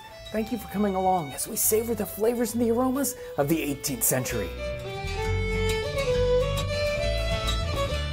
So the recipe today is from the English Art of Cookery, Richard Briggs, 1788. I read through tons of cookbooks, looking at thousands of recipes, and some recipes I just skip right over because they're probably too simplistic or too complicated. And this one I've probably skipped over many times. I thought, fried potatoes, how tough can that be? It's just called to fry potatoes.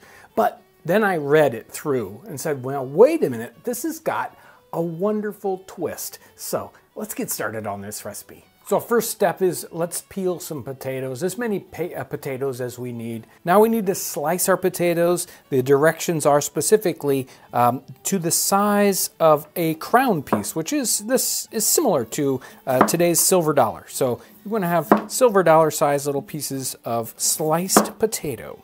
Now that we've got these sliced up, these get breaded. So this is definitely different than the way I would normally fry potatoes. I'd just toss them wholesale into the pan, right? But these get individually breaded in plain flour. That's it.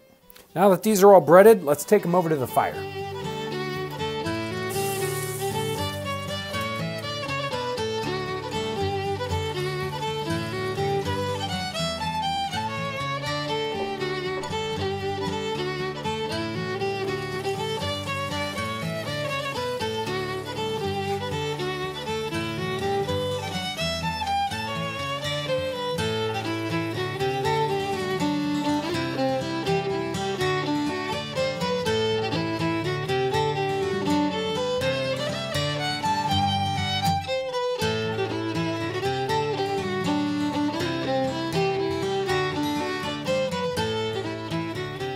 Okay, here they are. I'm not sure if I'm ready for this. So this is nothing like fried potatoes like I'm used to. Lots of fried potatoes in a pan, salt. Because the super twist with this is this. Over the top of this goes a pudding sauce, basically. It's sack, it's sugar, it's butter in equal quantities and poured over the top. That's in the recipe, or you could just do it with just butter, right? But I wanted to do this one for the fun of it. And breaded and fried individually, browned on both sides, they're a lot more like giant thick potato chips than they are fried potatoes like we might be used to. And then we pour pudding sauce over the top. This has got to be incredible. So let's find out.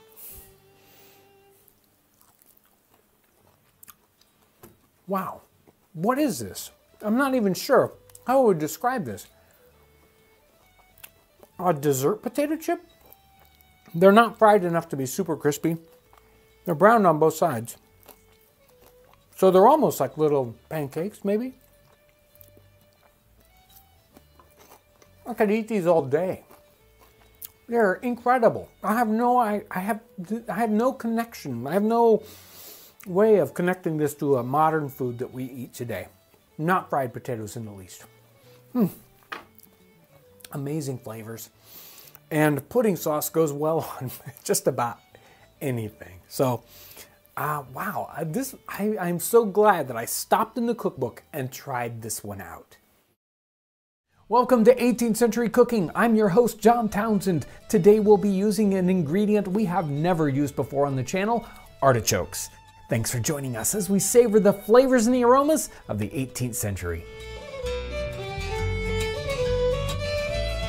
Artichokes show up in a lot of different recipe books, English recipe books from the 18th century. A lot of these recipes are very, very similar. This one's mostly based on the recipe here in Hannah Glass's cookbook, the Art of Cookery. This one really is sort of the staple. If you're only going to get one 18th century cookbook, this is probably the one to get. This recipe is pretty simple, except it really doesn't tell you what to do with the artichokes. So that's where we're going to start. Let me read to you her recipe. This one's really easy in the recipe, at least, not necessarily in the doing. To fry artichokes: first blanch them in water, then flour them, fry them in fresh butter, lay them in your dish, pour melted butter over them, or you may put in a little red wine into the butter and season with nutmeg, pepper, and salt. So right, super simple, but it's not that simple, because what really happens is, the hard part is what happens before you do anything in this recipe. You can't just take this artichoke and do exactly what she says and turn out with anything very edible, because the inside of the artichoke is like a little hairball. It's the choke of the artichoke. We got to take that out. And these outer leaves, if you try to eat them, it's like trying to eat rope. So let's prepare these. Let's get these cut down to what we can actually work with. So let's start to prepare these artichokes. We need to get them sort of cut up and get the external layer off of here. Now, before I start cutting this, one of the tricks with artichokes is the fact that when you cut them, if you let them set in the open air, they start to turn black and do strange color things. So to keep them from doing that, and I don't know if I'm going to be able to do it completely, but we're going to have a bath of water and a lemon. We're going to squeeze a little lemon juice in there so that protects them from discoloring too much. So let's squeeze a lemon in there. Let's cut off the very end of the stem. You don't want to cut off all the stem because there's good stuff inside the stem, but we'll cut off the last ½ inch on this one. And let's get rid of these excess leaves that are just easy to get rid of. We can basically cut the very top of this. All the tips of these leaves, some of them have almost like a thorn at the end of them. We want to get rid of the tips of all the leaves. So let's just cut off the first inch here.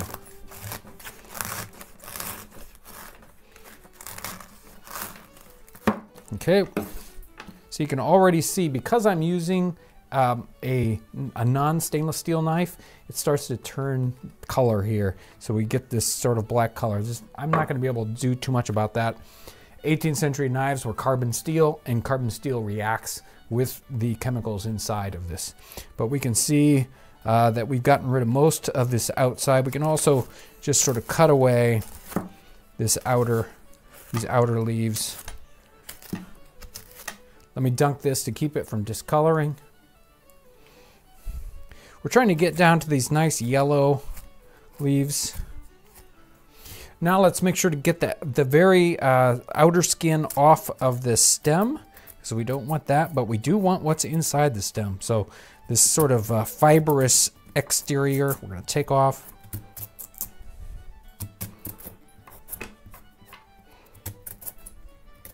So these are all ready, they're all trimmed up. It's time to put them in boiling water.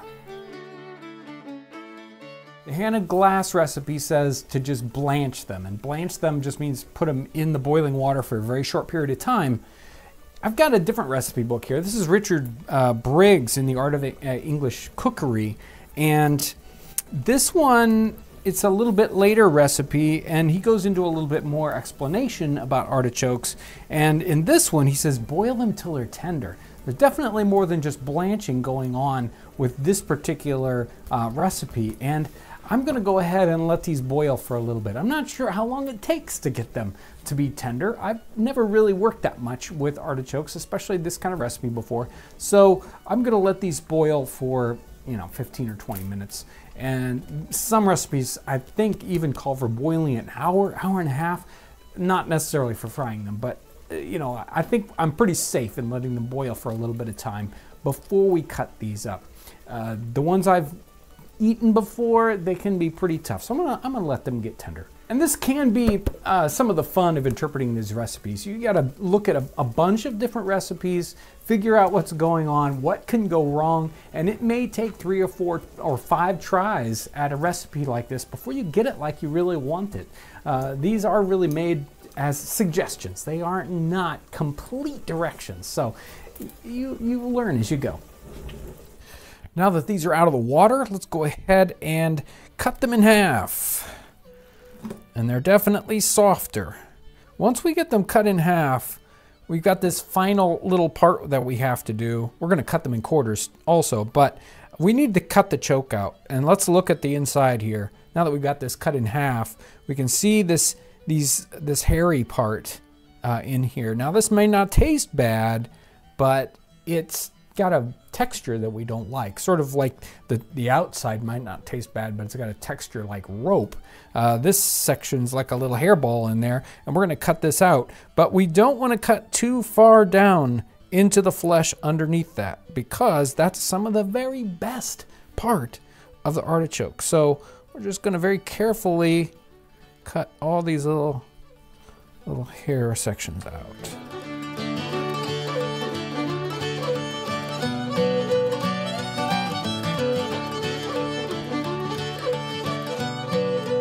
Now we want these to dry off, so I'm going to take my quarters.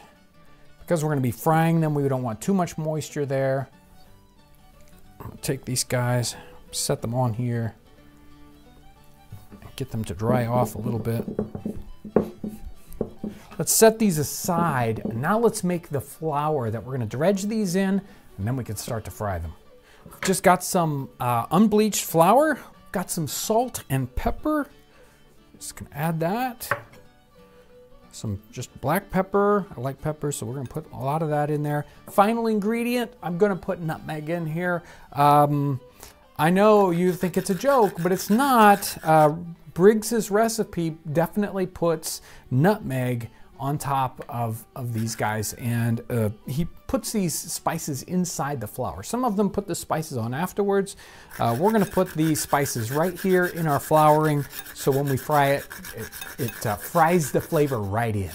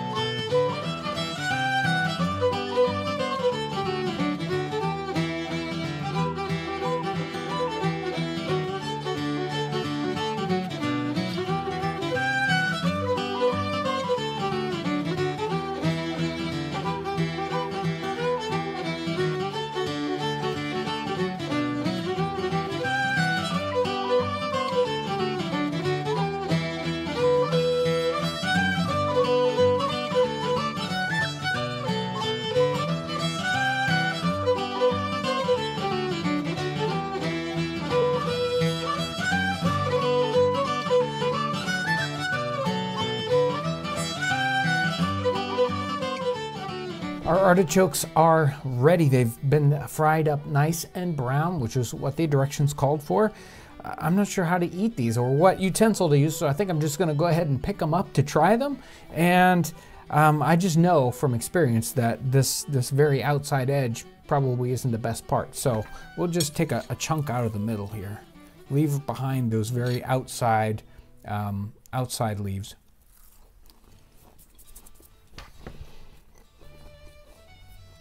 That was a big bite.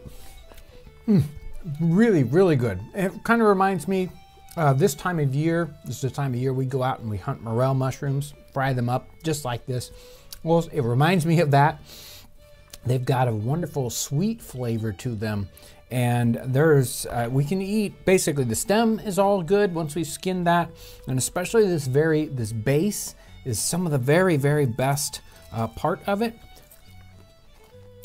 So good, so good. Who would have thought? These weird, they're actually related to thistles. So who would have guessed that you could go out and fry up these thistles, giant thistle heads, in butter? They taste great. If you get a chance to try something like this, you will definitely enjoy it. Welcome to 18th Century Cooking. I'm your host, John Townsend. We have not done shellfish for a long time on the channel. Today we'll be doing a 17th century shrimp recipe from Martha Washington's cookbook. Thanks for joining us today as we savor the flavors and the aromas of the 18th century. The book we're using today is Martha Washington's Book of Cookery. This is a cookbook that was handed down to her, a family cookbook from the 17th century. Now, Georgia and Martha Washington lived on the Potomac River, and fishing was one of the big industries all up and down the East Coast. They were catching, regular sea fish, saltwater fish. They were also getting lobsters and shellfish of all kinds. I don't know whether or not they harvested shrimp along the East Coast, whether they had access to shrimp right there at Mount Vernon, but we do know that shrimp was a very common dish for the 17th and 18th century, maybe even one that was fairly inexpensive, at least compared to what we think of as shrimp today. Let me read you this recipe. It is so simple. To butter shrimps, first take the shrimps after they are boiled and set them on coals till they are very hot. Then melt your butter, beat it very thick, pour it on them when they are served up, and strew on some pepper. Isn't that simple? So let's get started. First step, we need to have boiled shrimp. If yours aren't already boiled, pop them into boiling water, let them boil a few minutes. It doesn't take very long.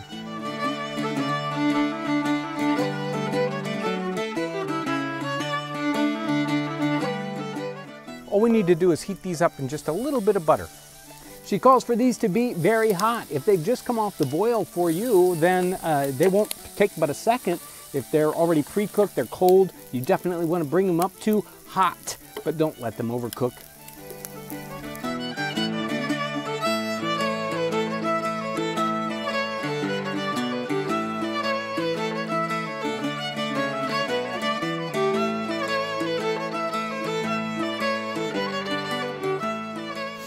Let's get our butter melted.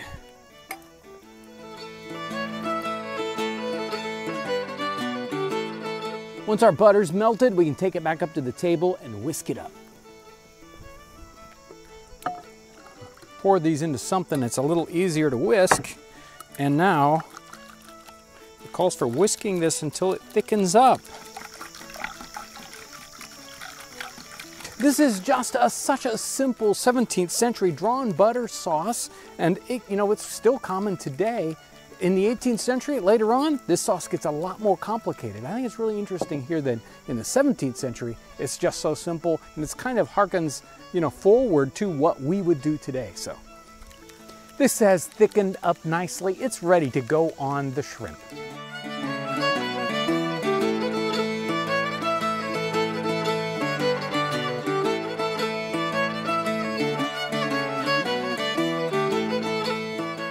Our shrimp looks great, and it's nicely cooked, very hot. The drawn butter sauce, the pepper, this smells great. These are fantastic. I could eat these all day long. This 17th century shrimp recipe, so good, so simple. Anyone can do this. This is just wonderful. So before we get started, let me give you a little bit of the behind the scenes about how some of these recipes work. And this one's tricky. This comes from the Professed Cook. This is 1769, and this particular author is actually translating a French cookbook of that same time period. And so we've got kind of two translations that we have to figure out, both the original one from the French to the English, and then what does the English one mean, right? So this one's whipped cream like snow. It says make small cakes in the form of pots with a good paste. When they are baked, take off the top, take out as much of the inside as you can without breaking them.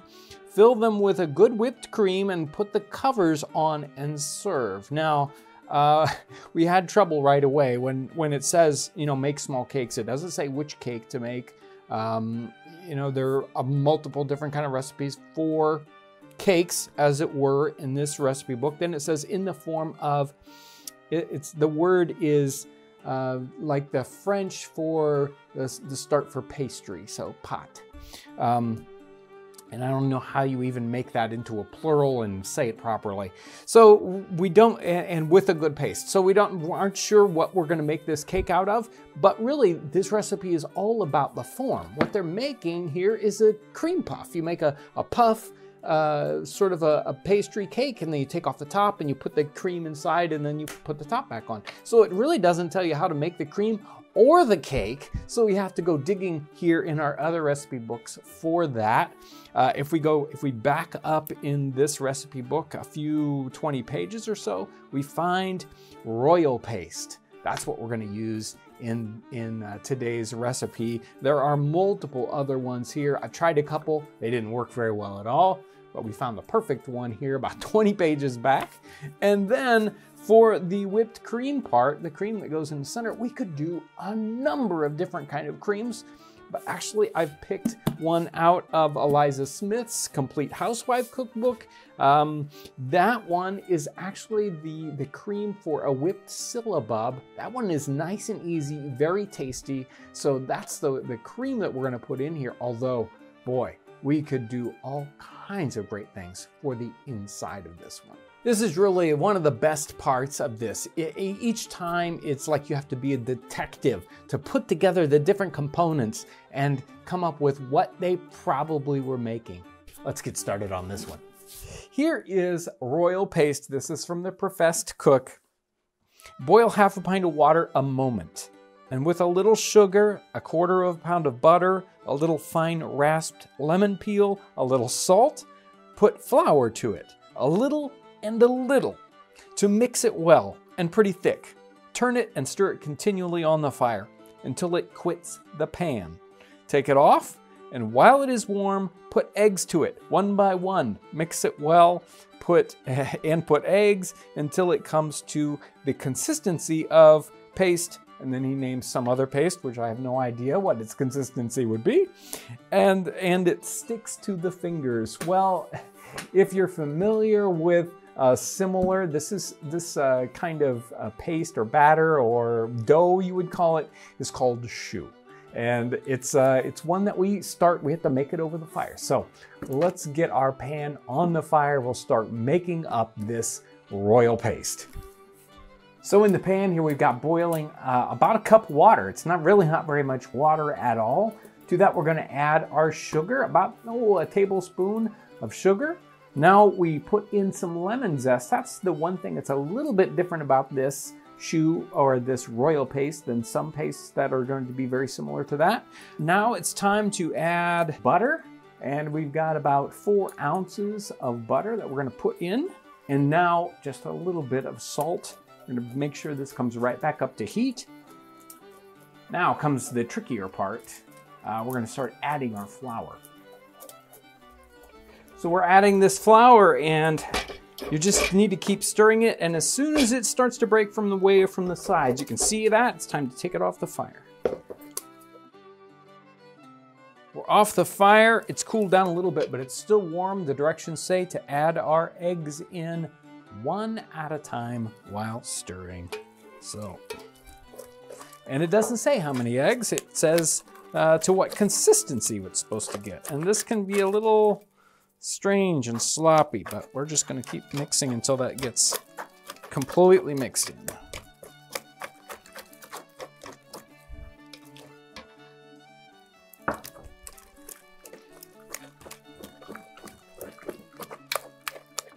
There we go. That third one should probably do it.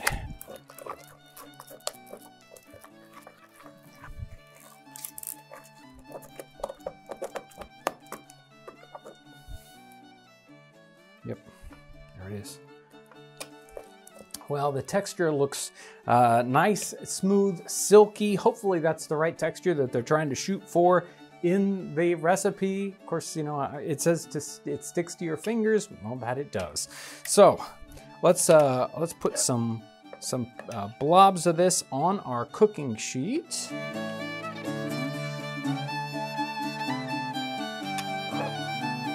I'm gonna put these in the oven, a kind of semi-quick oven for about 30 minutes or so. In a modern oven, 375 I think I would shoot for on these. Let's get them in the oven. So our pastry's in the oven. It's time to work on our whipped cream component of this recipe. This is from The Complete Housewife. To make whipped syllabubs, take a quart of cream, not too thick, a pint of sack, the juice of 2 lemons, sweeten it to your palate, put it into a broad earthen pan, and with a whisk, whip it. As the froth rises, take it off with a spoon. That's what we're going to do. We're gonna half this recipe because we don't need a giant mountain of this stuff, but let's get started with our cream. So first off, we've got about a pint of cream. I'm gonna add that into our bowl, and it is kind of thick, but I'm sure it's not gonna cause us that much trouble. Sugar, I've got some sugar here already ground up with a mortar, so it's nice and fine. That should be about right. The juice of a lemon, got here, and also, we've got some sherry. In the recipe, it calls for sack. We don't necessarily call it the same thing today. Sack, sherry, fairly similar. We'll add that in here and we'll get to whisking to it. And it calls for about a cup of this sack. And I'm a little concerned about that. That might be too much. So I've cut back on that just a hair. If you want to make a non-alcoholic version, try sparkling a sparkling cider or a sparkling wine, non-alcoholic version. That should work.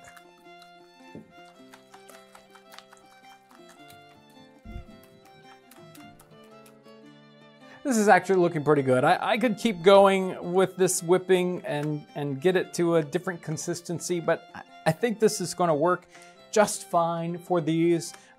This is definitely something that we will want to serve right away.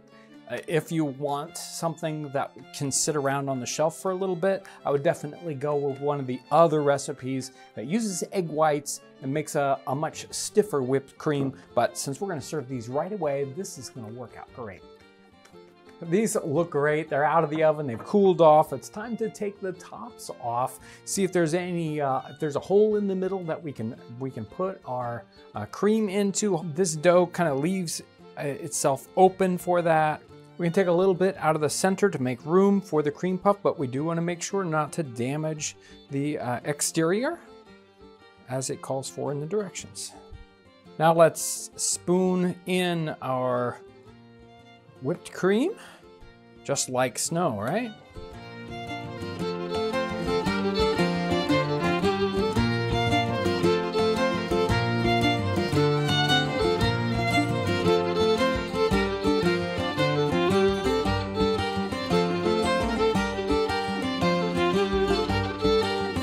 Well, here they are. You know what?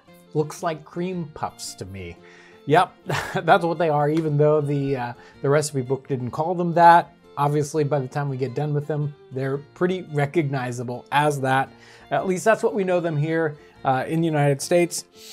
Let's find out whether they taste good. I really love that. The lemon flavor that comes on in that in the paste here, in the little puff part, and that the whipped cream part that comes with the syllabub, that's got the sack flavor in it, or a little bit of, you know, even sparkling wine if you use that. That definitely gives it a whole different feel than just standard whipped cream. It can be a little harder to get to fluff up, and when you're trying it at home, you might want to try whipping the cream up first and then adding a little bit of that wine or sparkling wine to get the flavor in there, but sometimes that can keep it from sort of fluffing up. So that's a good try there, but wow, they are excellent. Probably one of the very best of the desserts that we've done right here on 18th Century Cooking. And it's, you know, it's one of those connections with a modern food and with an 18th century food. I love the connection with this. Welcome to 18th Century Cooking. I'm your host, John Townsend. We are at the camp today. We're gonna be doing some wonderful camp cooking. I've got to feed these guys because they're working on this cabin. So today we're gonna be making a classic campfire 18th century cornbread. We're in North America in the 18th century, and cornmeal is one of those major provisions, one of those things that you bring along with you as either a soldier or someone on the frontier. One of those typical things you would carry along with you. Cornbread is such an easy, quick to make item, so that's what we're going to be making today. These guys have been working here for multiple days. We're like day 3 on the cabin, collecting the logs, setting them up. They need to be fed. Cornbread's like the perfect thing to go along with the stew that we're cooking. So let's get started on our just so simple 18th century cornbread. We've got about 1 pound of cornmeal here, and we don't have an exact recipe. What we're going to try to do really is get to a consistency. That's really what we're trying to achieve here. And so we can use the kind of ingredients that we might have available to us. So I've got some milk here. On the frontier, I may not have access to milk. This particular situation, I've got some milk. So I'm gonna add some in here. Well, wait, before I get to milk, let me add the other dry ingredient, and that is salt. This is gonna be so much better if I've got a little bit of salt, and salt's something you wanna take along with you on your camping trip, definitely. Definitely easier to get that salt mixed in nicely if it's still dry. Now we're gonna add in some of our wet ingredients that we have available. If you've just got water, water will work. If we've got some milk available, I'm gonna add some milk to this. That looks good. Let me stir that in, see what our consistency is like. There we go, that's still a little thick. That's good though, because I wanna add an egg or two. I happen to have some eggs with me. Again, if I don't have eggs, that's okay. So there's 1 egg. We're gonna add this egg in because we wanna have as much energy and sustenance as possible. So if we've got an egg available, we're gonna add that in. The last thing here is I'm gonna add water until I get to the consistency where I can get this to pour. I don't want it to be super sloppy, but it should pour into the dish that we're gonna bake it in.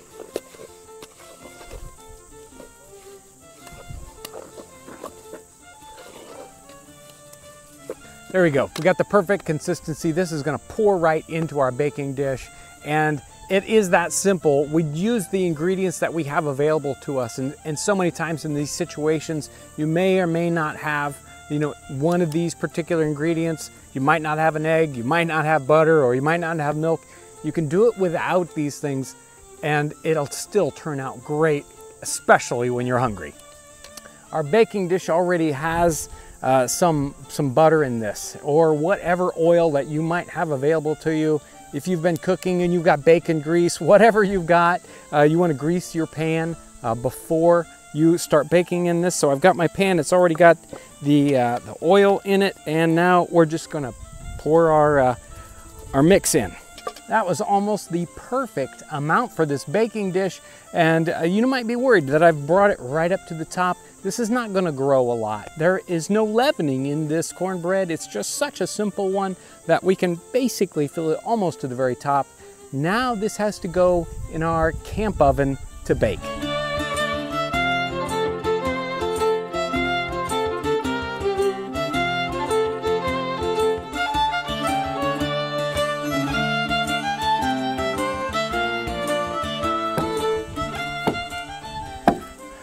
Our cornbread is on the fire. It's got coals on the top and the bottom. Probably gonna take 45 minutes to an hour, maybe even longer. Depends on how often I can get over there and check the heat.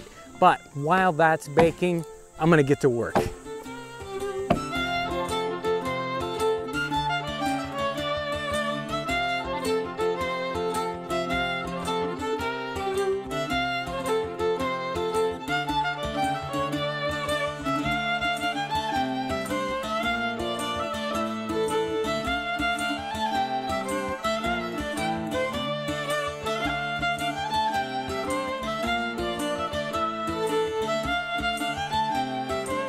Hey guys, here you go. Give you a try with this. There you go. There you go. Slippery. Hey, let's try this out, see how it turned out. Put a little bit of butter that I had on these guys. Boy, that would fill you up. I got too big of a piece. That is superb. That is very filling, filled with energy, and gives you something to chew on in the middle of the day while you're taking the break so you can get back to work. This recipe is so simple. Anyone can do it. And if you're out in the field, you don't have exactly the right ingredients, you can make it up as you go along. It's going to turn out just like they made it in the 18th century. Hey, the only thing that's missing is maybe a little bit of nutmeg. Thanks for coming along with us as we savor the flavors and the aromas of the 18th century. Welcome to 18th Century Cooking. I'm your host, John Townsend. Today we're going to be doing this healthy, restorative, cooling drink from the 18th century, barley water. Thanks for coming along with us as we savor the flavors and the aromas of the 18th century. It is hot today in Indiana. We're just starting to get into the real heat of summer, and it's time to look at summertime drinks that you would use for cooling, for restoring yourself after working outside. So today we're looking at barley water, sometimes called lemon barley water. And barley water is exactly that. It's not like a lemonade, a thin, kind of insubstantial drink. This is a substantial drink that's meant to really restore you. Sometimes it would even use to, recruit people that are poorly. Or if you've been working outside, it's a drink for that. It's a cooling drink, and it's not too difficult to make. A lot of simple ingredients. Let's get started. This barley water recipe comes from The Complete Housewife. This is Eliza Smith, 1730. This is really one of my go-to cookbooks. It has a lot of great recipes in it. And let me read to you this barley water recipe real quick. Take pearl barley, 4 ounces, put it in a large pipkin, cover it with water. When the barley is thick and tender, put more water in, boil it up again, so do till 'tis a good thickness to drink. Then put in a blade of mace, put in a stick of cinnamon, let it have a walm or two, strain it out, squeeze in a lemon or two, and a bit of peel, sweeten to your taste with fine sugar, let it stand till it's cold, and then run it through a bag, bottle it, and it will keep a good 3 or 4 days. We're going to simplify this just a little bit. Let's take 4 ounces of barley and put it on to boil.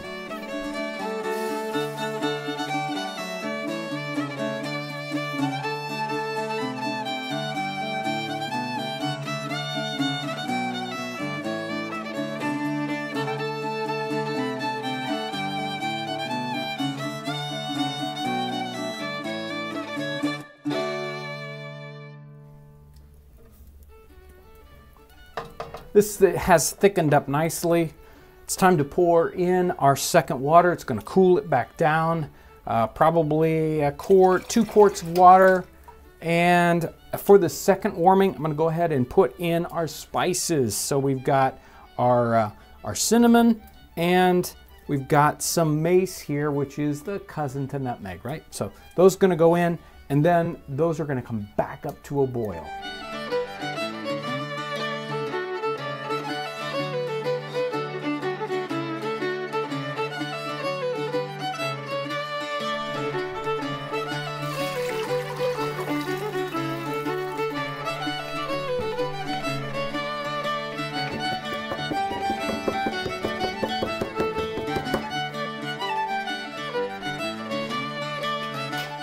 I've allowed the barley water to cool, at least to sort of, room temperature. Let's start to add some sugar in and then do a little taste test. See if we get the right kind of, again, we're supposed to sugar to taste. Let's give this a try. Could use the rest of it. There you go. That should be about right. Now, let's put in our lemon juice, and I've got a lemon here.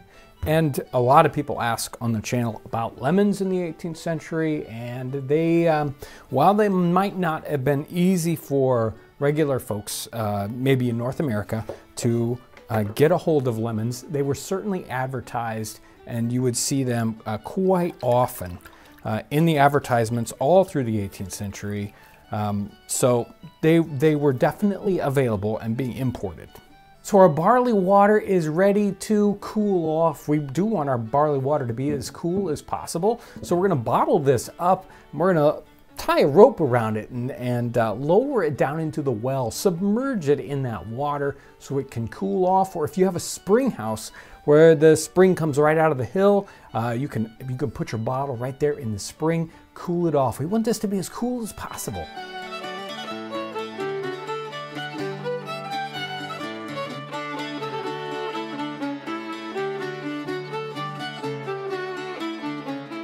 Well, here's our nice, cool, restorative drink. It's ready to try out. It's been, kind of setting for quite a while. I've got a little bit of lemon peel. I'm going to toss that in there. It looks like a nice, strong lemonade, doesn't it? But it's just got a very light lemon scent to it. And I'm really intrigued about the body of this and what it tastes like. So let's find out. Oh, wow. It's almost like, it's like a very, very thin pudding or something. It's got some real body to it. And I can, when it's nice and cool like this, it isn't too sweet. And obviously you get a chance to sweeten this up as much as, or as little as you like, but it doesn't need a lot of sweetness. It can really give you a lot of, say, fluids and, who knows, electrolytes? I don't know what's in there, but this is used many times in a medicinal context, and I can see why. It really feels like it's something that can kind of refresh you in a new kind of way, rather than just water or just a sickly sweet lemonade. It's really a tremendous drink. So good, so good. And it's one of these sort of, lost drinks, isn't it? We don't hear about barley water very often today, so it's really something you should try out. Welcome to 18th Century Cooking. I'm your host, John Townsend. Today I've got a couple special guests, Natalie and Tara.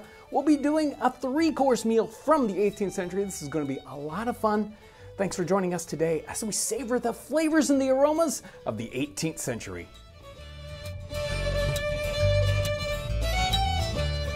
Before we get started, let me introduce our guests, or they can introduce themselves. Tell me about Natalie and Tara.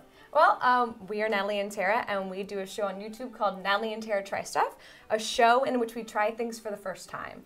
We've done everything from parasailing to deboning a rabbit, and we've done a couple of your recipes, and they've turned out great, and they've turned out so-so because we are not cooks. So what, you've done mushroom ketchup, right? Yes. That was good. That was really good. What else have you done? Meat pudding, is that what it's called? Yes. Yeah, that was interesting. We had suet issues, but yeah. Everyone does. I don't think we nailed it, but it was still really tasty. Yeah. And switchel, you did your own twist on that? Oh, we just kept adding rum. There you go. Yeah. There we go. That sounds like a lot of fun. Make sure to check out their channel. There'll be a link down in the description section. So we're going to be doing like a 3-course feast here today, and we've got 3 different dishes, right? So this one we would call a pot roast. They called it something like rump ragu, right? You look at that, rump ragu. And but that one's from 1794. That one's domestic economy. Maximilian Haselborg, and he like collects some recipes together, like so many cookbooks do. That one's going to be the tough one. We'll be doing some prep work on that one. We've got onion rings, or just fried onions with a special ingredient. That one's Mollard from 1802 or so. And then our dessert, you guys picked that out? Yeah, we picked the syllabub because we've been dying to try it. The syllabub is going to be really good, and we can do a lot. These are just suggestion recipes, really. We can do a lot of different things with these and make them really fun. And that one's from about 1730, so that's an early one. But syllabubs are, well, they're still popular, if you ask me. So we're going to do this tough one first. This pot roast, and so there's going to be a lot of prep work. So let me get you started on a couple little things. Let's go. We need the carrots peeled, and I don't have a peeler, of course, because that's not 18th century. So we've got some giant knives, so our little ones, and we need our potatoes cut in half, and our mushrooms cut in half, and we need an onion with cloves put in it. So are you familiar? I'm not familiar with that Okay. at all. Okay. So we're going to cut the top and the bottom off of it, take the peel off, obviously, till we get down that, and we're going to take cloves and put them in a couple of rows here around the outside, and there you go. Don't have at it. Great. So there you go, some knives. I will do carrots. Okay, that was the one that was scaring me. I'll do this Right. one. What knife? There you Yeah, go. it seems like the knife. Great. Okay, we're gonna go. We're just doing this. Yeah, We got it. Okay. So I've got the easy part. I'm just going to flour this nice big piece of beef. Just got some plain old flour. I'm gonna flour this up. Okay. Okay. I got it. I can do this. No, I got this. I got this. And you I can do just this. scrape it if you want. You don't necessarily I'm have to just cut it taking off. off. You can just scrape it. Huge chunks She's of carrot. dangerous over there. So kind of what's tough about this particular one is that it's got a lot of steps. And obviously I didn't pick this one out. And what we have to do is get this beef frying up. We're going to brown it. It's a giant chunk to get browned. So we got to brown this up. This will take 15 minutes. Then we're going to dump some ingredients in and cook it for an hour. And then we're going to dump more ingredients in and cook it for another, who knows how long. So this one's kind of complicated, but it certainly turns out really good. But dumping ingredients, I can handle dumping ingredients. Yeah, it's pretty much. Throwing it in. It's pretty much dump this in, dump that in. It's more about the timing. So we're going to cook this in our camp kettle or in our Dutch oven, and this we're going to do this over the campfire and with coals and all that. You could do this in your oven at home if you wanted to do it. Which is what we would do. Yeah. That's prettier. I want that. This one's fun. So I'm going to put a little bit of oil in this. We're going to cook these things outdoors today. I'm going to go out to the campfire and get this cooking. Awesome. Okay, the carrots look great, the potatoes look good, and you've got this beautiful onion with cloves.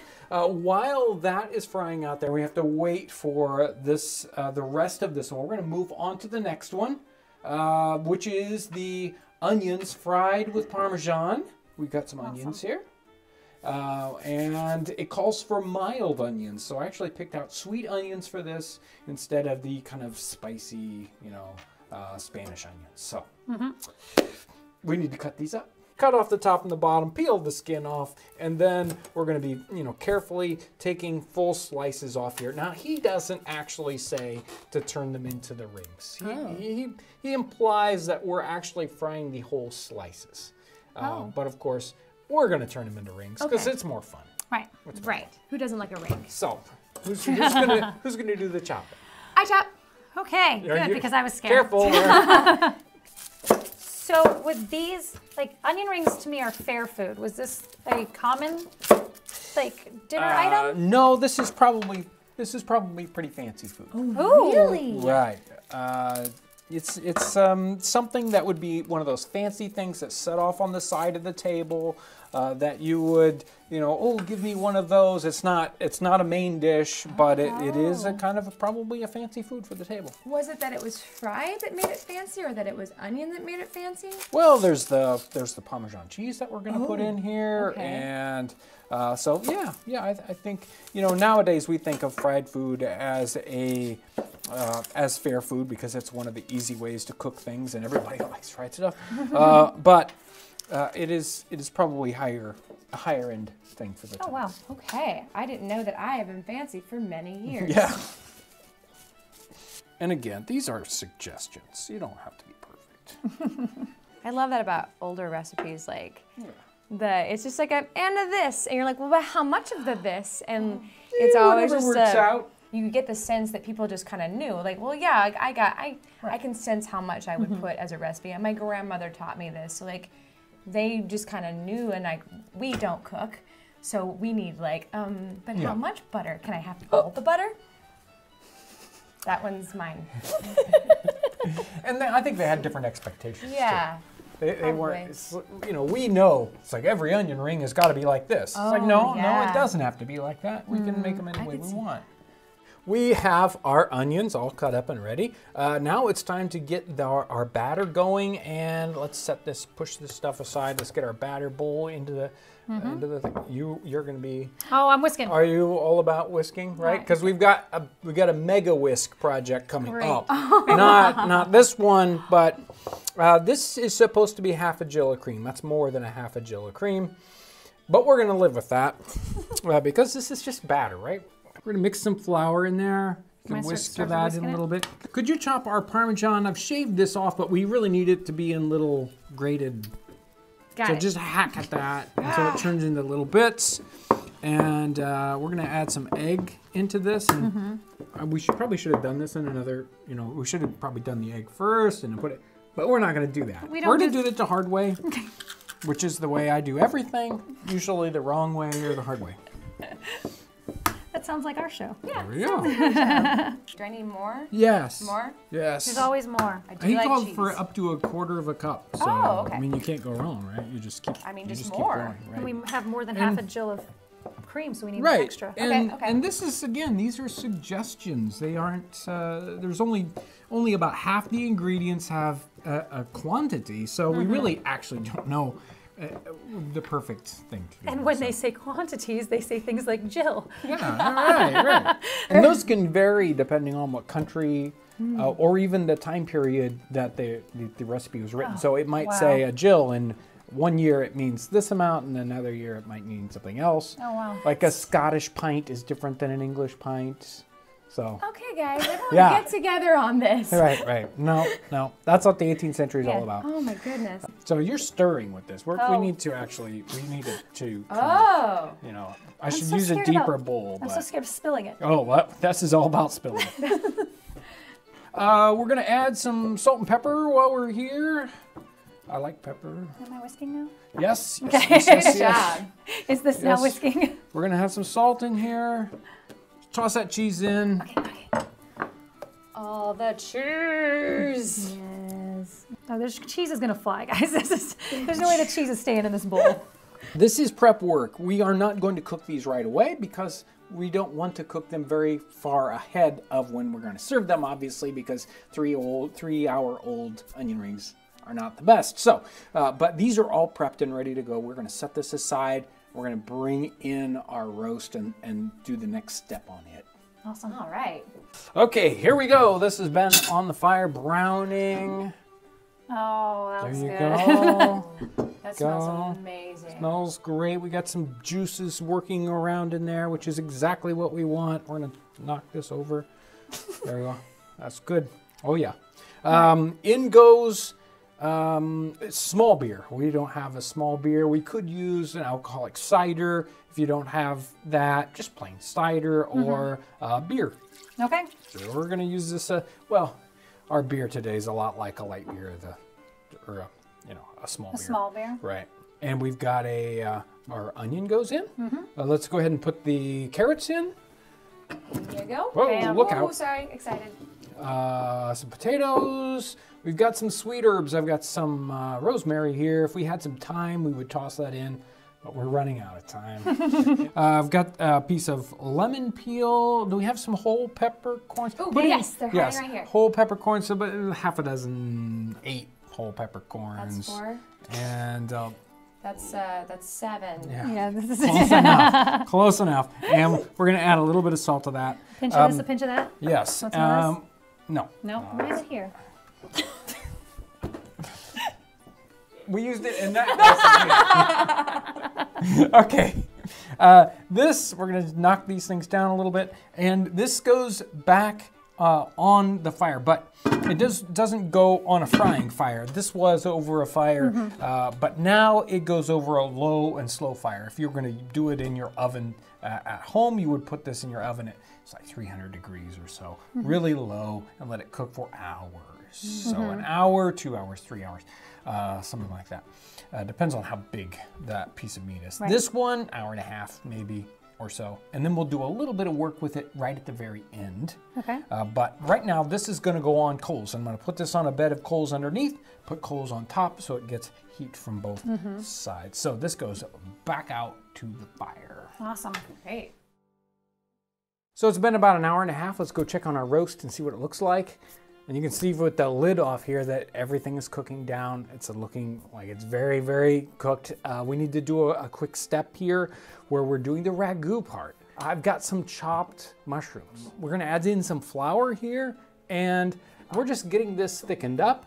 And as soon as this feels like it's the right thickness, we can put the meat back in, the potatoes, the carrots back in, and then we're gonna let this kind of simmer around again a little bit more, maybe 20 minutes, 30 minutes or so. And we're getting rid of that onion and the lemon, right? Yeah, we don't need the onion with the clove in that anymore. We're not going to eat that. That really was just there to flavor it. And the whole idea with the onion is that it's the easiest way to get those cloves out of there, right? Right. Oh. So instead of having to scrape around in there and find all those little pieces of clove, which, boy, you bite into a clove, you know it, that way we can just toss those all out. Brilliant. That is brilliant. So our pot roast is on the fire, still kind of doing this little finish up thing. Onion rings would be next, but we want those to be fresh, right? We don't want them to sit around, so we're going to work on our final dish here second, if that makes any sense at all. And these are whipped syllabubs. And we start off with, we've got a couple of base drinks here. There's a Madeira, a port, and a white wine. And she actually calls for them to be sweetened right up front. Now, the port and the Madeira are probably already pretty sweet. Yeah. I don't know that they need a lot. The white wine might need a little sweetening. I've got some sugar here. And are there some spoons over there? Yes. You can go ahead and chuck in some sugar. Don't ask me how much. Did she say anything? Yeah, no. Okay, She just says good. sweeten to do it. taste. Just do it. And then stir that around until it's dissolved. Now we've got, we're gonna do the whipping part, and we've got some cream here. She calls for a whole bunch of cream. So we got some heavy whipping cream. Lots of cream. Yes, and she calls for sack to go in this. Of course, sack isn't a drink or a wine that we talk about today. It's not referenced in any modern thing, but it's a sherry, right? Oh, okay. So at least as close as we're gonna get is a sherry. So we've got some sherry. We're gonna toss that in. Again, we don't know how much. Some, but we do have the measurement on lemon juice, which doesn't really make any sense whatsoever. But the juice of 2 lemons, we're gonna toss that in. Now it comes the hard part. This has to be whisked up until it really gets thick, frothy. And I'd love somebody else to do that. A long time. We're just gonna take turns. Right.